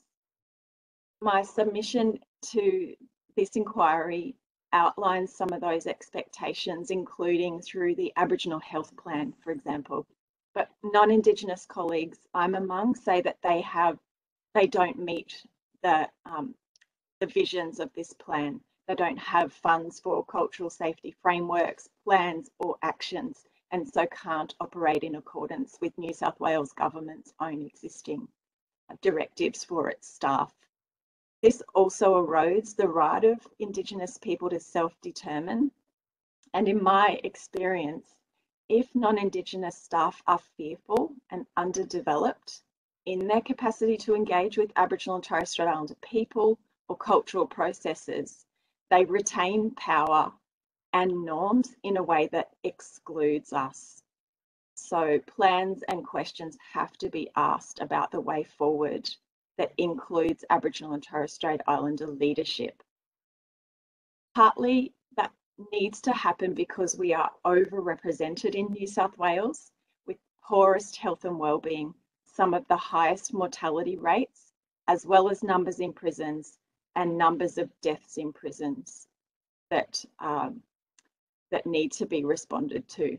And I can hear you thinking, and we've heard today, we don't have enough Aboriginal and Torres Strait Islander workforce like lawyers. But it is about looking to where we do have existing Aboriginal and Torres Strait Islander workforce, such as our community-controlled health services. In my view, it's a real shortcoming that the coronial process and criminal justice system doesn't use these services. They are underfunded, and yes, we must not burden these services with more work, thinking that we're making progress by inviting them to be part of the process. We must find new funding mechanisms that overcome the Commonwealth state jurisdictional divide that drives the exclusion of our Aboriginal and Torres Strait Islander community-controlled health organisations from state business, such as coronial processes. If we find new mechanisms, we will tap into a large existing Aboriginal and Torres Strait Islander workforce that we can plan to become a skilled workforce for coronial processes into the future. The other part of this issue that's important for me to raise is that universities do have aims to improve curriculum that includes Aboriginal and Torres Strait Islander people's knowledges so that all lawyers, for example, of the future will be able to be more attuned. But universities generally don't meet Aboriginal and Torres Strait Islander staff numbers, so progress on this is slow. It will be some time before we're able to have a mainstream workforce or an Aboriginal and Torres Strait Islander health workforce. to meet the needs of the coronial process. That's why partnerships with Aboriginal and Torres Strait Islander community controlled health organisations could be one solution important to consider. And they will have some independence as well. And for example, there are social and emotional wellbeing workers within these organisations. We've heard many times that families need more support, and this could be one potential way, but an actual plan for an Aboriginal and Torres Strait Islander health workforce and workforce for the coronial process is essential, as is a plan for the non-Indigenous workforce and their current capacity to engage respectfully and in accordance with our rights to self-determine as Indigenous peoples. Thank you for the opportunity to make those statements. Thank you, Professor, and thank you all for your opening statements. We'll commence with questions from Mr. Shoebridge. Look, thank you all for your submissions, and not just your submissions in time today, but your ongoing work in this space.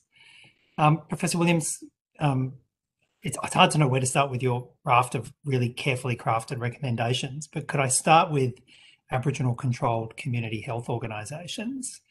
How do you see them being integrated into the coronial system? Do you see them as being a conduit between the coronial system and Aboriginal community, the Aboriginal community, by reason of them being trusted and on the ground and knowledge? Or do you see them also as having an institutional role within the court? And if so, what would that be? I think an institutional role is possible. We do have long experience working in partnership and making shared agreements. And those agreements can be made, as have been made culturally for tens of thousands of generations, can be made between the institutions that participate in the coronial process. For example, Justice Health, a community-controlled health organisation, and the coroner. So it's a matter of making clear terms of reference, but also funding those too. Well, we've seen this state-federal divide exposed in terms of funding in the current pandemic crisis, with Aboriginal community-controlled health organisations excluded from most of the state responses and being seen as an exclusive federal resource. Do you think we have lessons to learn from this? I do, absolutely.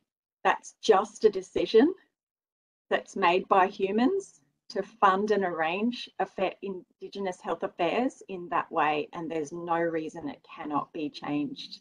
We need to boost New South Wales' own capacities for engaging respectfully with Aboriginal and Torres Strait Islander communities. Our ACCHOs, the acronym Aboriginal Community Controlled Health Organisation, our ACCHOs have evidence of doing it well. Our New South Wales state government has many challenges they've identified. Partnerships between New South Wales Health and ACCHOs are to occur on paper because of the Aboriginal Health Plan, but they're not resourced. There's no implementation plan. So yes, we need more funding at the Commonwealth level for ACCHOs, and say the use of Medicare for InReach for people, say in my field, people who have a life-limiting illness in prison and are expected to die.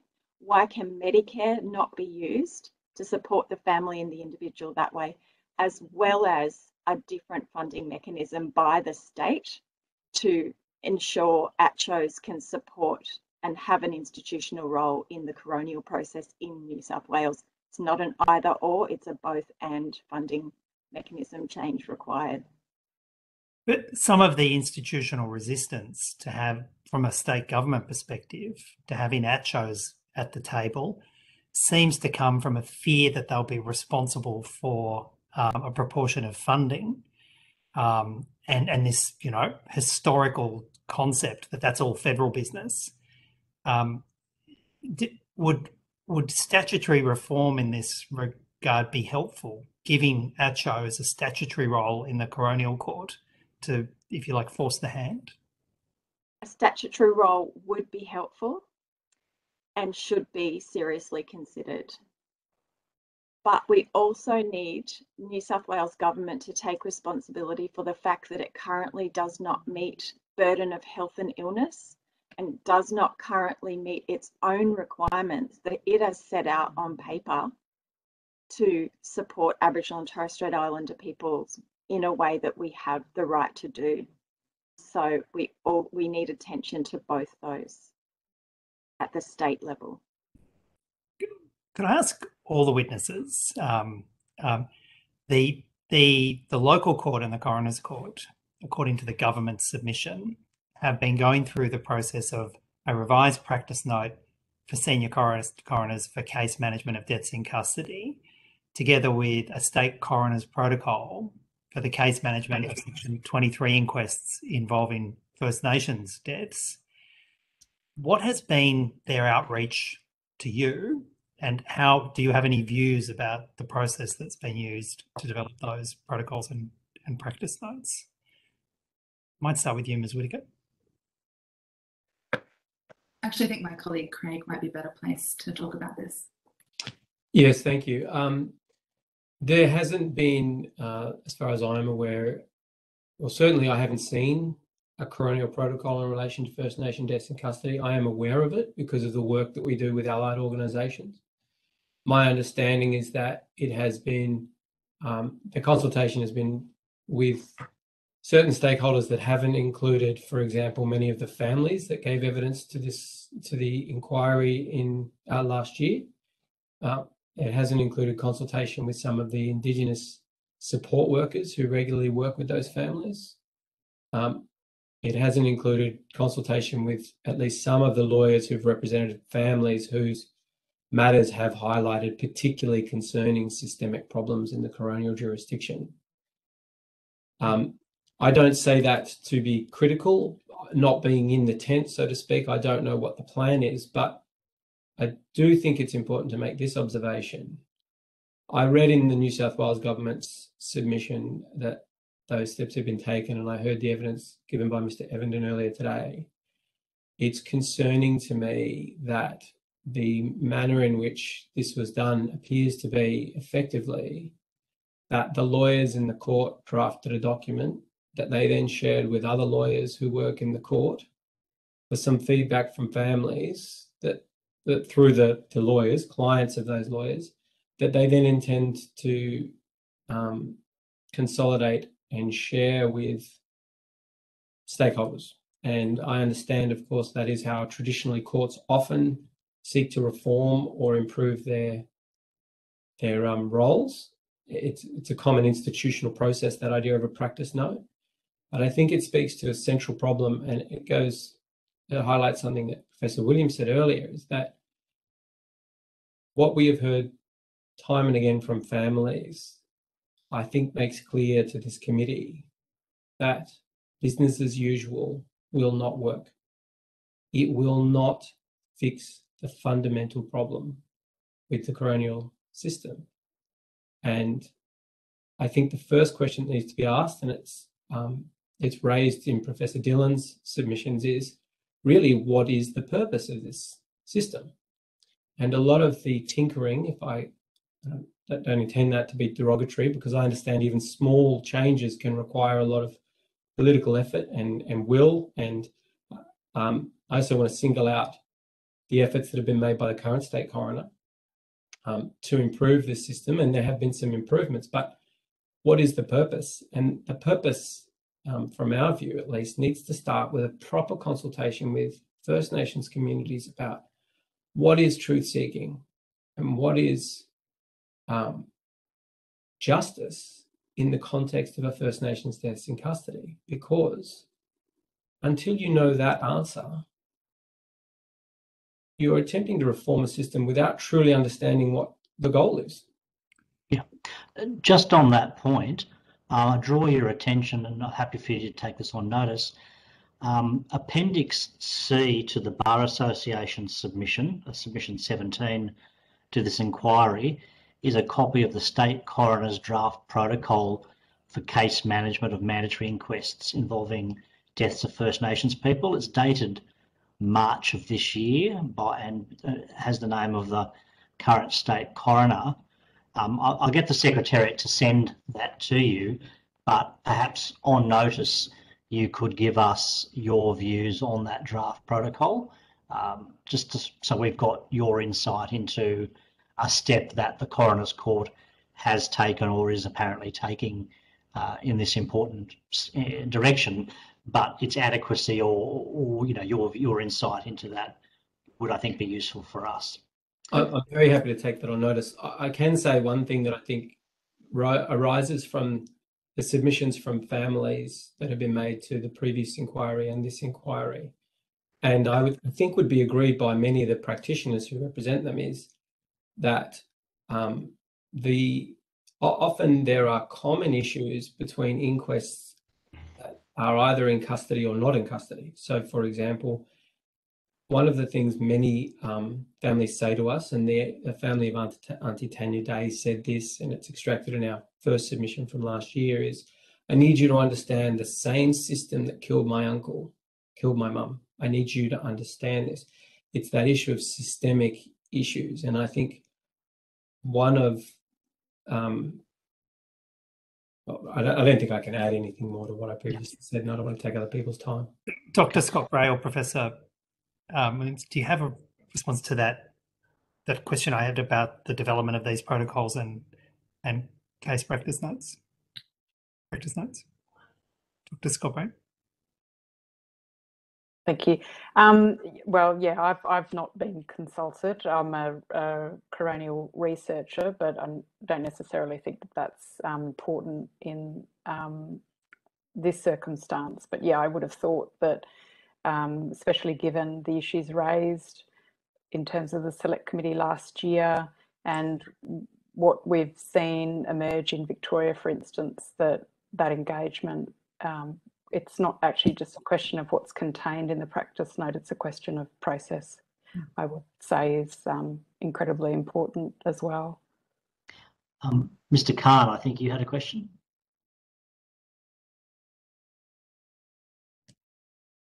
The technology beats me every time. This is directed at Jambana, and I think it's probably to Craig, because I suspect this is probably his area, but no doubt I'll be shown to have been completely wrong in that regard.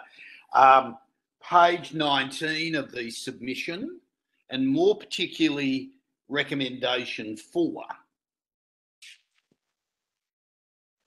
Now, this question relates to, well, I'll put it, why do you propose that that's the section for amendment? I suppose if you saw some of the earlier, my interest is in what I think is, and I'll have to just go here, I think it's section 50, section 58 and section 61. And that's the sections dealing with essentially self-incrimination.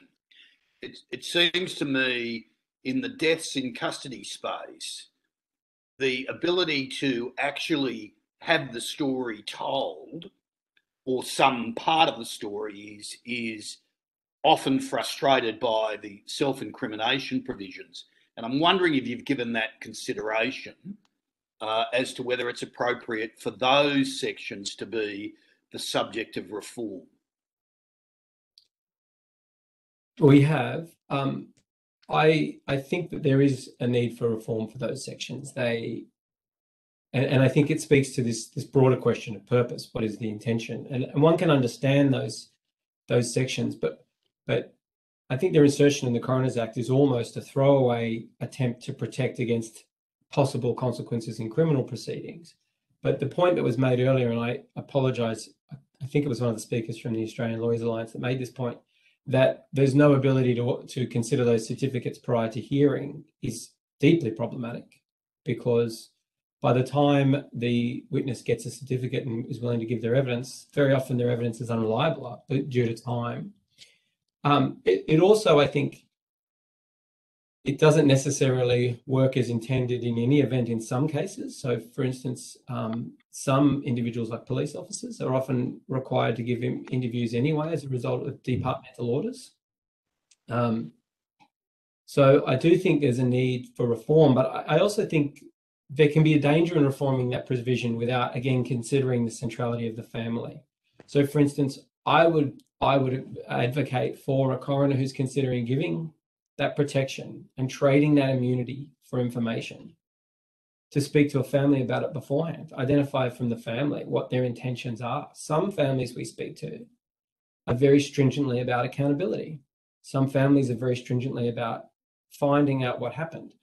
My suspicion is that with some deaths, if the coroner was engaging with the family earlier and had the capacity to make decisions about investigations and whether inquests should flow, my suspicion is some families would say, well, this is what we're particularly concerned about, and you've answered that. So we may or we may not want an inquest, and we may or we may not want the inquest to consider this. So I think that the danger of that provision is it comes up sort of while you're on your feet under fire in a court, and we can't help but treat it like we're in a trial when those provisions come up.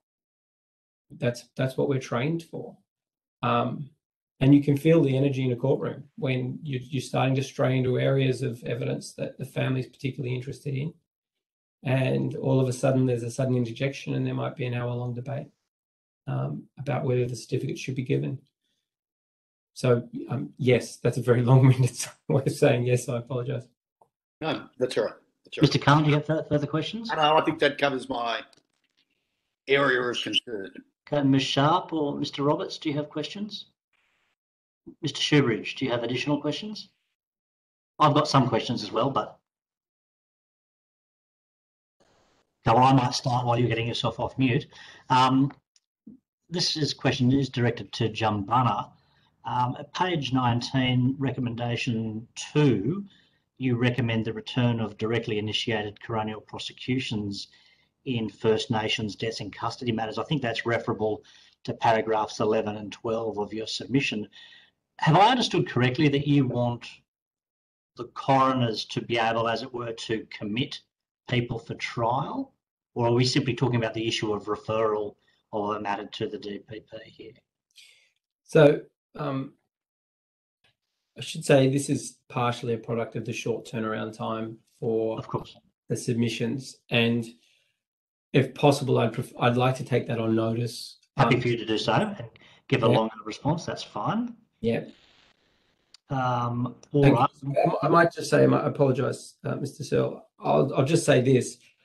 The reason I'd like to take it on notice is because of some of the submissions and evidence that's flowed previously today and from other submissions. It seems that everybody's attempting to find a way to fix this issue.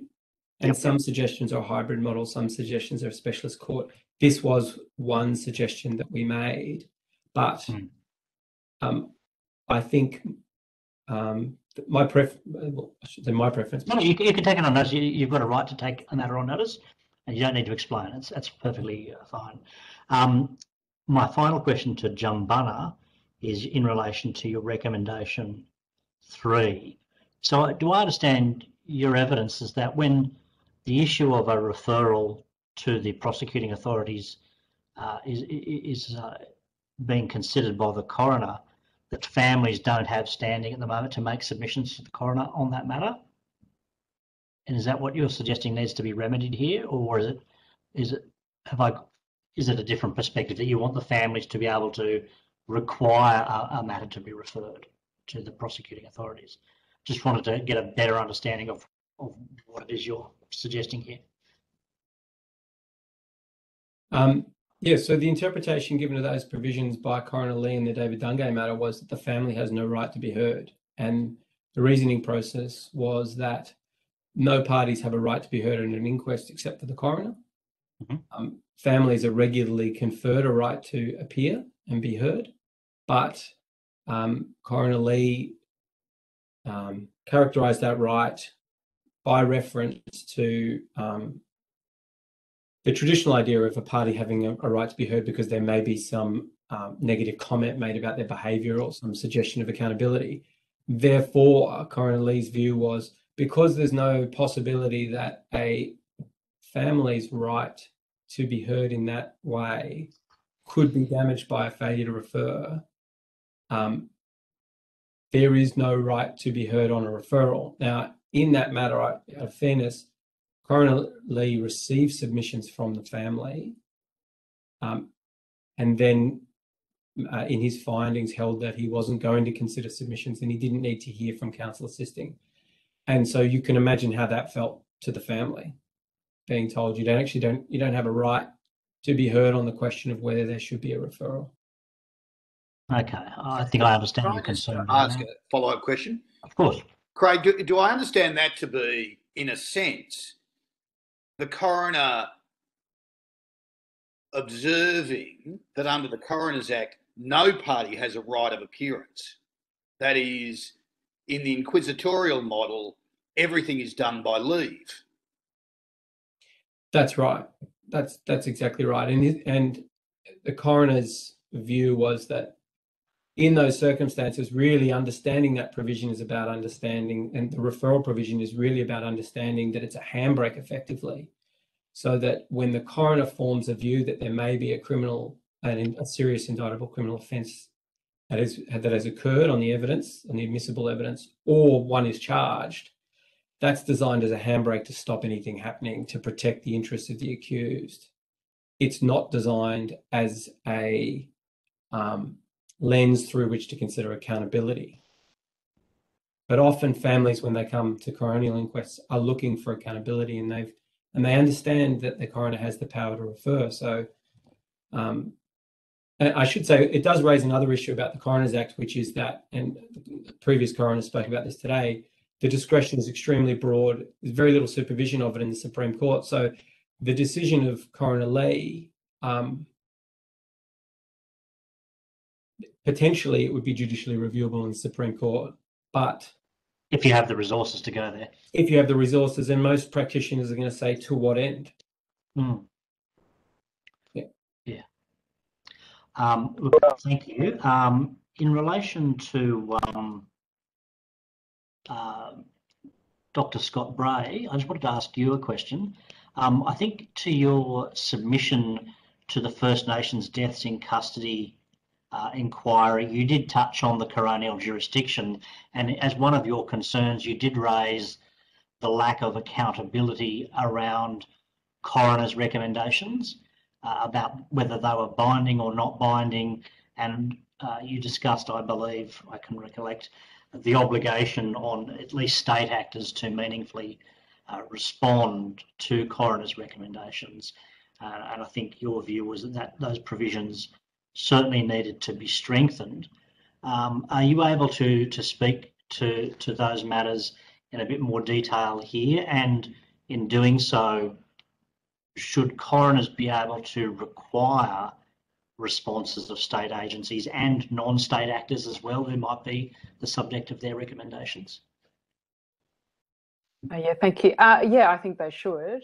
I mean, it's important to note that in all jurisdictions where recommendations are issued, so for example, in Victoria, where there's a statutory response regime, you know, recommendations are still not binding in that sense, you know, and so it's really sort of, where does the issue begin and where does it end? So in my opening comments, I sort of made a statement about the significance of recommendations and the attention to the issues, which seem to get stuck on the issue of whether there should be a mandatory response regime, whether it should be sort of enshrined statutorily, and these sorts of issues, compared to what I would call, frankly, the mess that currently exists in New South Wales in relation to the policy memorandum issued in 2009, right through to the recording and the storage online of responses to recommendations, which is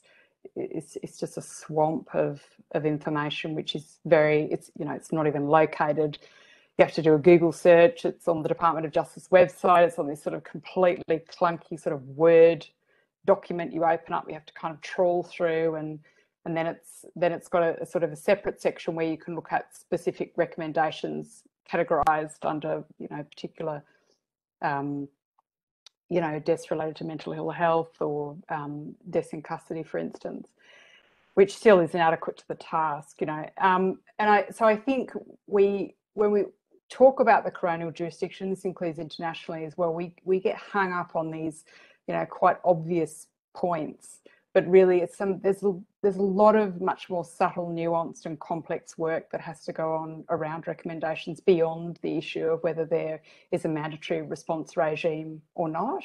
And I think this has been highlighted by the experience of Victoria, which has had a mandatory response regime for a number of years now, essentially since the VPLRC review of 2006 and then the new Act in 2008, where, you know, we have a very sort of slick online posting of findings and responses to them, which is a requirement so that they can be kind of accessed, remembering that it's not only advocates who seek to interrogate databases which contain coronial information. It's researchers, it's journalists, but it's also, really importantly, families who engage with the coronial system, who look for, and I don't mean to use the term lightly, but like cases, you know, trying to find, and I've spoken to many families in Victoria. I'm currently doing a project with some colleagues who have used that facility to try and gain traction in understanding the coronial appreciation of the circumstances of death, which might be similar to their loved one. So we've got you know, over a decade of experience with a mandatory response regime, but the very limited research that has been done into that regime is that there are all sorts of issues that undergird it. You know, the formulation of recommendations, the issue of supplanted recommendations, where you have, you know, so Sutherland et al. Did a study into supplanted recommendations, where essentially you have such a long period of delay between the death and the inquest and coronial findings and recommendations that you have organisations who have subsequently sort of tidied up and fixed some issues, not necessarily all. So there's those issues. There's also the formulation of appropriate recommendations, but then there's the nature of the responses to them. So yes, I think that we should have a mandatory response regime. I think it's the right thing to do in a system which hinges on the espousal of death prevention and its modern heart. I think that's very important. But I also think that the Victorian experience illustrates that there's a whole range of other issues that we really need to wrestle with when we are looking at this issue of coronial recommendations and the effect that they have. It also relates to how many inquests we hold, the discretion of coroners to hold inquests, the capacity of coroners to make preventative, forward-looking, discretionary decision-making around the kinds of inquests and the scope of inquests. You know, ex-state coroner Jerem this morning raised what I consider to be a very important issue in relation to issues around climate change. There's heat mortality. It's a whole range of issues specific to the modern society in which we live in, which coroners can have quite productive interventions in, you know, under the label of death prevention. So there's a lot of work to be done. That's not just legislative, it's a question of policy, but it's also a question of practice, and it is threaded right through the system. Okay.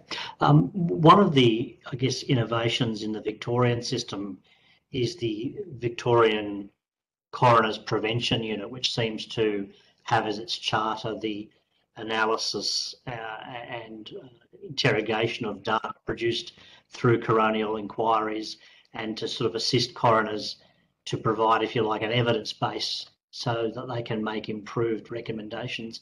Is that an innovation? And this is a question to all of you. Is that an innovation New South Wales should also embrace? Dr. Scott Bray?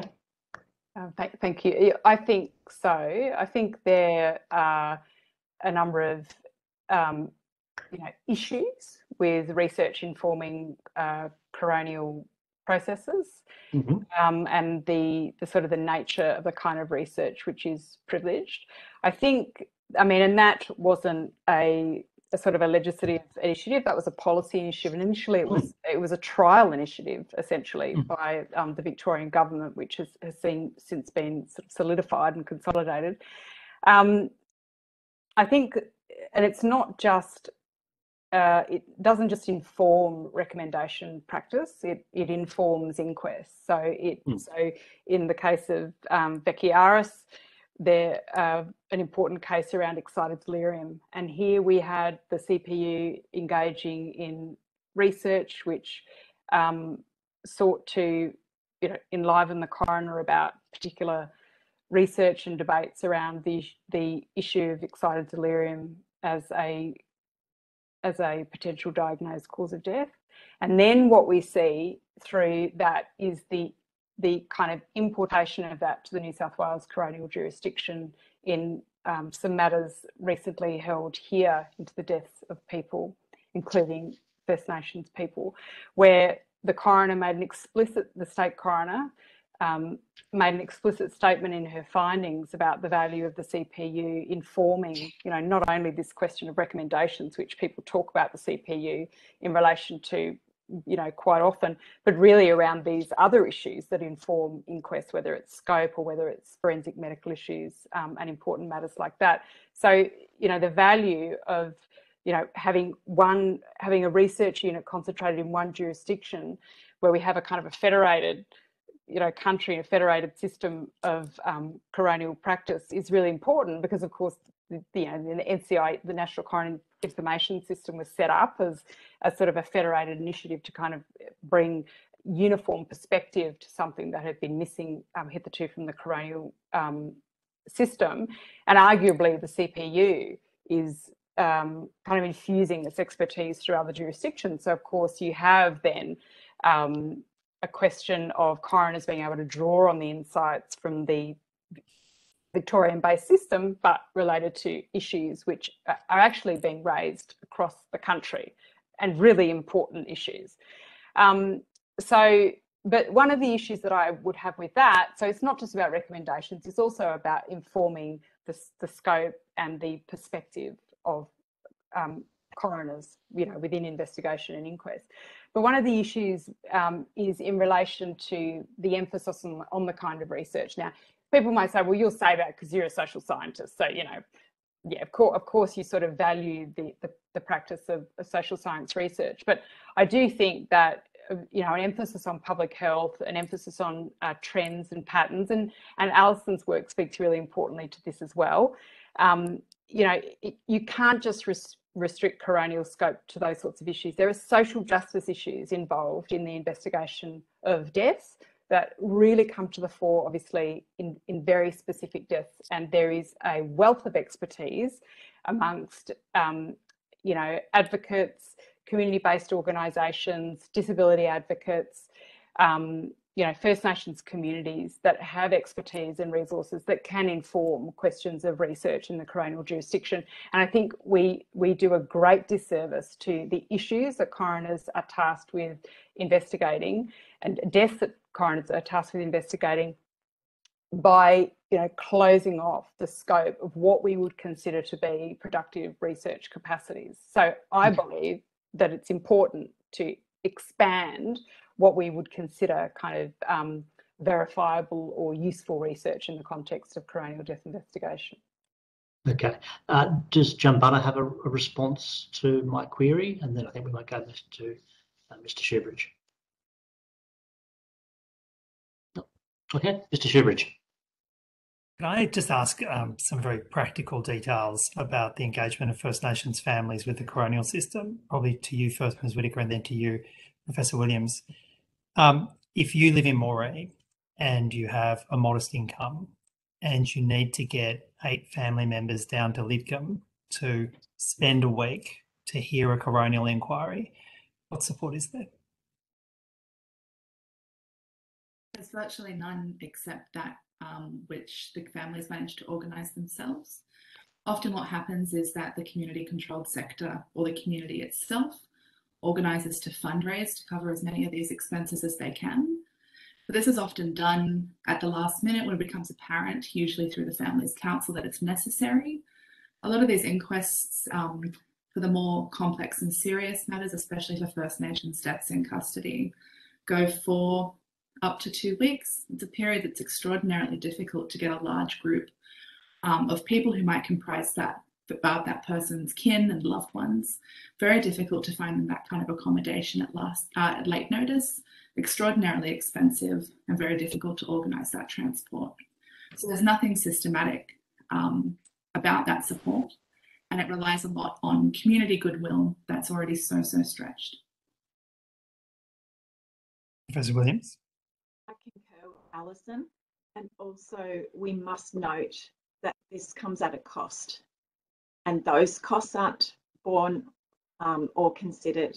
That's financial costs if people take time off work, childcare, costs to health and well-being, as well as to the participation in other elements of community life that others then have to take on, or that there are gaps when that occurs. So we need to not only pay, but to cover those broader costs and urgently think through practical strategies to do that. And the additional stress that places on families who are already grieving, stressed about the coronial system, to not even know if they've got somewhere to stay, it seems to be a mark of disrespect to the families from the system. That's like they're an add-on. How is it felt by families? That's right. If I could read some words of a Wiradjuri elder who's been through the coronial process, and it has stayed with her for several years, what they did to the body, the atrocities that occurred to the body, the pictures, the language used, and the medicalising of social issues. The need for debriefing about these atrocities has persisted for years, and there are costs across generations for the children of the elders, and also the sheer interruption to the passing on of critical cultural knowledges that can't occur when families are experiencing atrocities perpetuated by the state's processes. Thanks, Professor. Could I just ask you, is there a fundamental problem with the current structure for First Nations families, particularly for deaths in custody? They've seen a family member caught up in the criminal justice system, taken into a state institution, die in the state institution, and then their access for justice is to go right back into the court system with a bunch of lawyers around them. Is that a kind of irremediable problem? How do we address that? I might go to you, Professor Williams. I think that is an example of multiple and compounding trauma, to not only have traumas from incarceration and the drivers of incarceration that are often outside an individual's control to not be addressed, but then also these really experiences, as you've outlined. I think too, from a public health perspective, we do use a socio-ecological model or a holistic model of care. And I think about why, say in palliative care, for example, when people are expected to die in prison, and if they've not been released from prison, to die in the community or die on country, which is our cultural protocol and responsibility, I need to add, that our model of care, say it's case management, according to Indigenous knowledges, it should be continuous case management from within prison throughout the period of the person passing on, and then throughout the coronial process that includes support for the family. There's no reason why systems like that can't be designed so that then there can be referral and funding of therapeutic care that does address the deeper distress that people have when they see atrocities that aren't spoke of, as well as the sheer burden of carrying these issues over such a long period of time, often to then experience an injustice at the end of it that lingers then for decades or across generations. That's the reality of our families. And that is destructive in the face of us actually having solutions that we think the state could use in making a better way forward. Ms. Whitaker? On your observation, Mr. Shoebridge, I recall experiencing with families who are trying to develop this kind of protocol. It's reasonably informal that tends to happen at First Nations deaths in custody inquests, where the final say effectively will be given to the family about who the deceased person was, what they meant to them, and what they were looking for out of the inquest. And that's a tremendous moment for families to have, but it often, in a sense, procedurally isolates them to having this memorial role rather than the substantial role that they often want to play in the fact-finding mission of the coroner. In the course of developing that, families often find it difficult to have the resources and the space to do that. And I bring it up because you note the, I suppose, the pathway of trauma from criminalisation and incarceration into this quite reasonably strict judicial setting, with all, despite its informalities, has a lot of protocols that mimic policing, like the really heavy security on days where there's going to be lots of attendance or especially sensitive inquests, to also the policing that families experience when they're doing something as simple as taking a photo of their loved ones when they're in a family conference room, which, while prohibited under the Court Security Act from memory, is actually not affecting the sensitive protocols of the court. And their experience of policing in that moment can be quite traumatic because they're participating in an act of memorialization, an act of gathering their families, that's then brought home again to this idea of penalty. I also want to bring up something that Craig and I saw in Professor Williams' submission that we'd really love to make sure that's brought to this committee's attention, which is the idea of a complaints mechanism that families can access in relation to the matters kind of surrounding the proceedings. We've observed, Craig and I, in our time supporting families through these proceedings in various capacities, what I can only describe as grossly insensitive, bordering on cruel misconduct done by anybody who's sitting at the bar table. Often, as I think was mentioned in an earlier submission, in the corridors and the cafes of the court. One especially egregious example of this is a party and their advocate were gathered after just having given evidence about a restraint technique, were gathered in the cafe engaging in horseplay, mimicking that restraint technique, and saying very, very insensitive things about the deceased person, which was then overheard by the family. And they had, in effect, no formal mechanism by which they could access redress for the wounds that had caused them, for the sense of indignity and contempt they felt that they were being treated by the court with in that time, even though it wasn't coming from the coroner's court itself. And it's also common to see these practices, especially as people at the bar table before the court's formally sitting, engaging in the discussion of the routine of the day, how much they're charging, et cetera, in a way that families find incredibly degrading in their experience as well. And so a formal complaints mechanism, not only to address these insensitivities, but also some of the more egregious violations that families experience during the course of the inquest, would be incredibly, incredibly valuable. And though it wouldn't go anyway in redressing the full suite of violences that First Nations people experience in the coroner's court, it would be one small step forward to at least having them ventilated. Dr. Scott Bray, I think you want to respond, but I just will draw everyone's attention to the fact that formally time for this session has expired. So we'll take Dr. Scott Bray's response and we'll conclude the proceedings at that point. Yeah, thank you. I'm sorry, I'll be really brief. I just wanted to really echo and support that recommendation. I think it's really important, and I think, you know,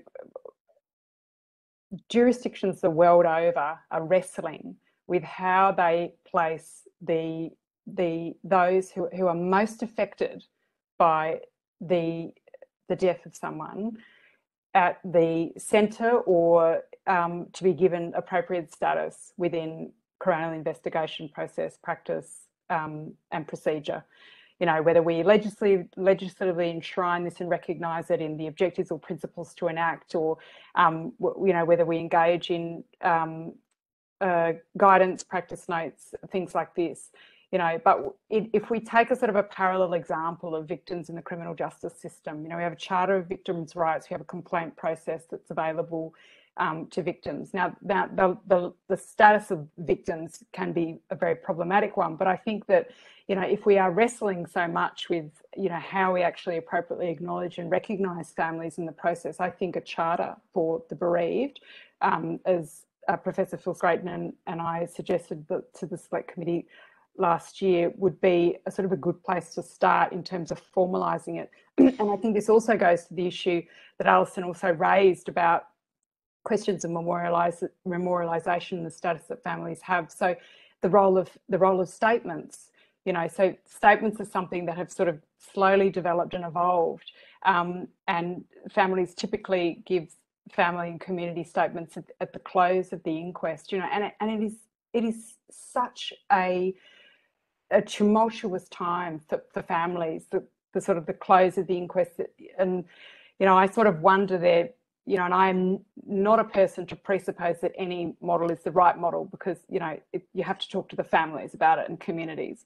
But, you know, do we need to have a sort of a formalisation of recognition of the role of family statements and the purposes for which they are given, when they are in terms of proceedings, whether it is, for example, empowering and a suitable form of recognition to have it at the beginning of proceedings, which it sometimes is, and it is more frequently in terms of the English England and Wales jurisdiction. I mean, I'll say, obviously I don't want to go on to chew up time, but I think it's very important when we're talking about questions of, you know, rights and roles, that we start to think about how we can sort of really structure these things into the jurisdiction so they're not just sort of informal ad hoc processes.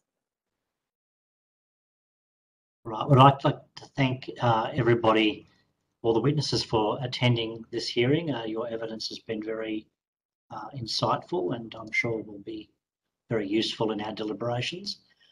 For those who have taken questions on notice, the Secretariat will contact you in relation to those questions, and committee members may have supplementary questions that they'll put on notice to you, and the Secretariat will also be in touch about those matters.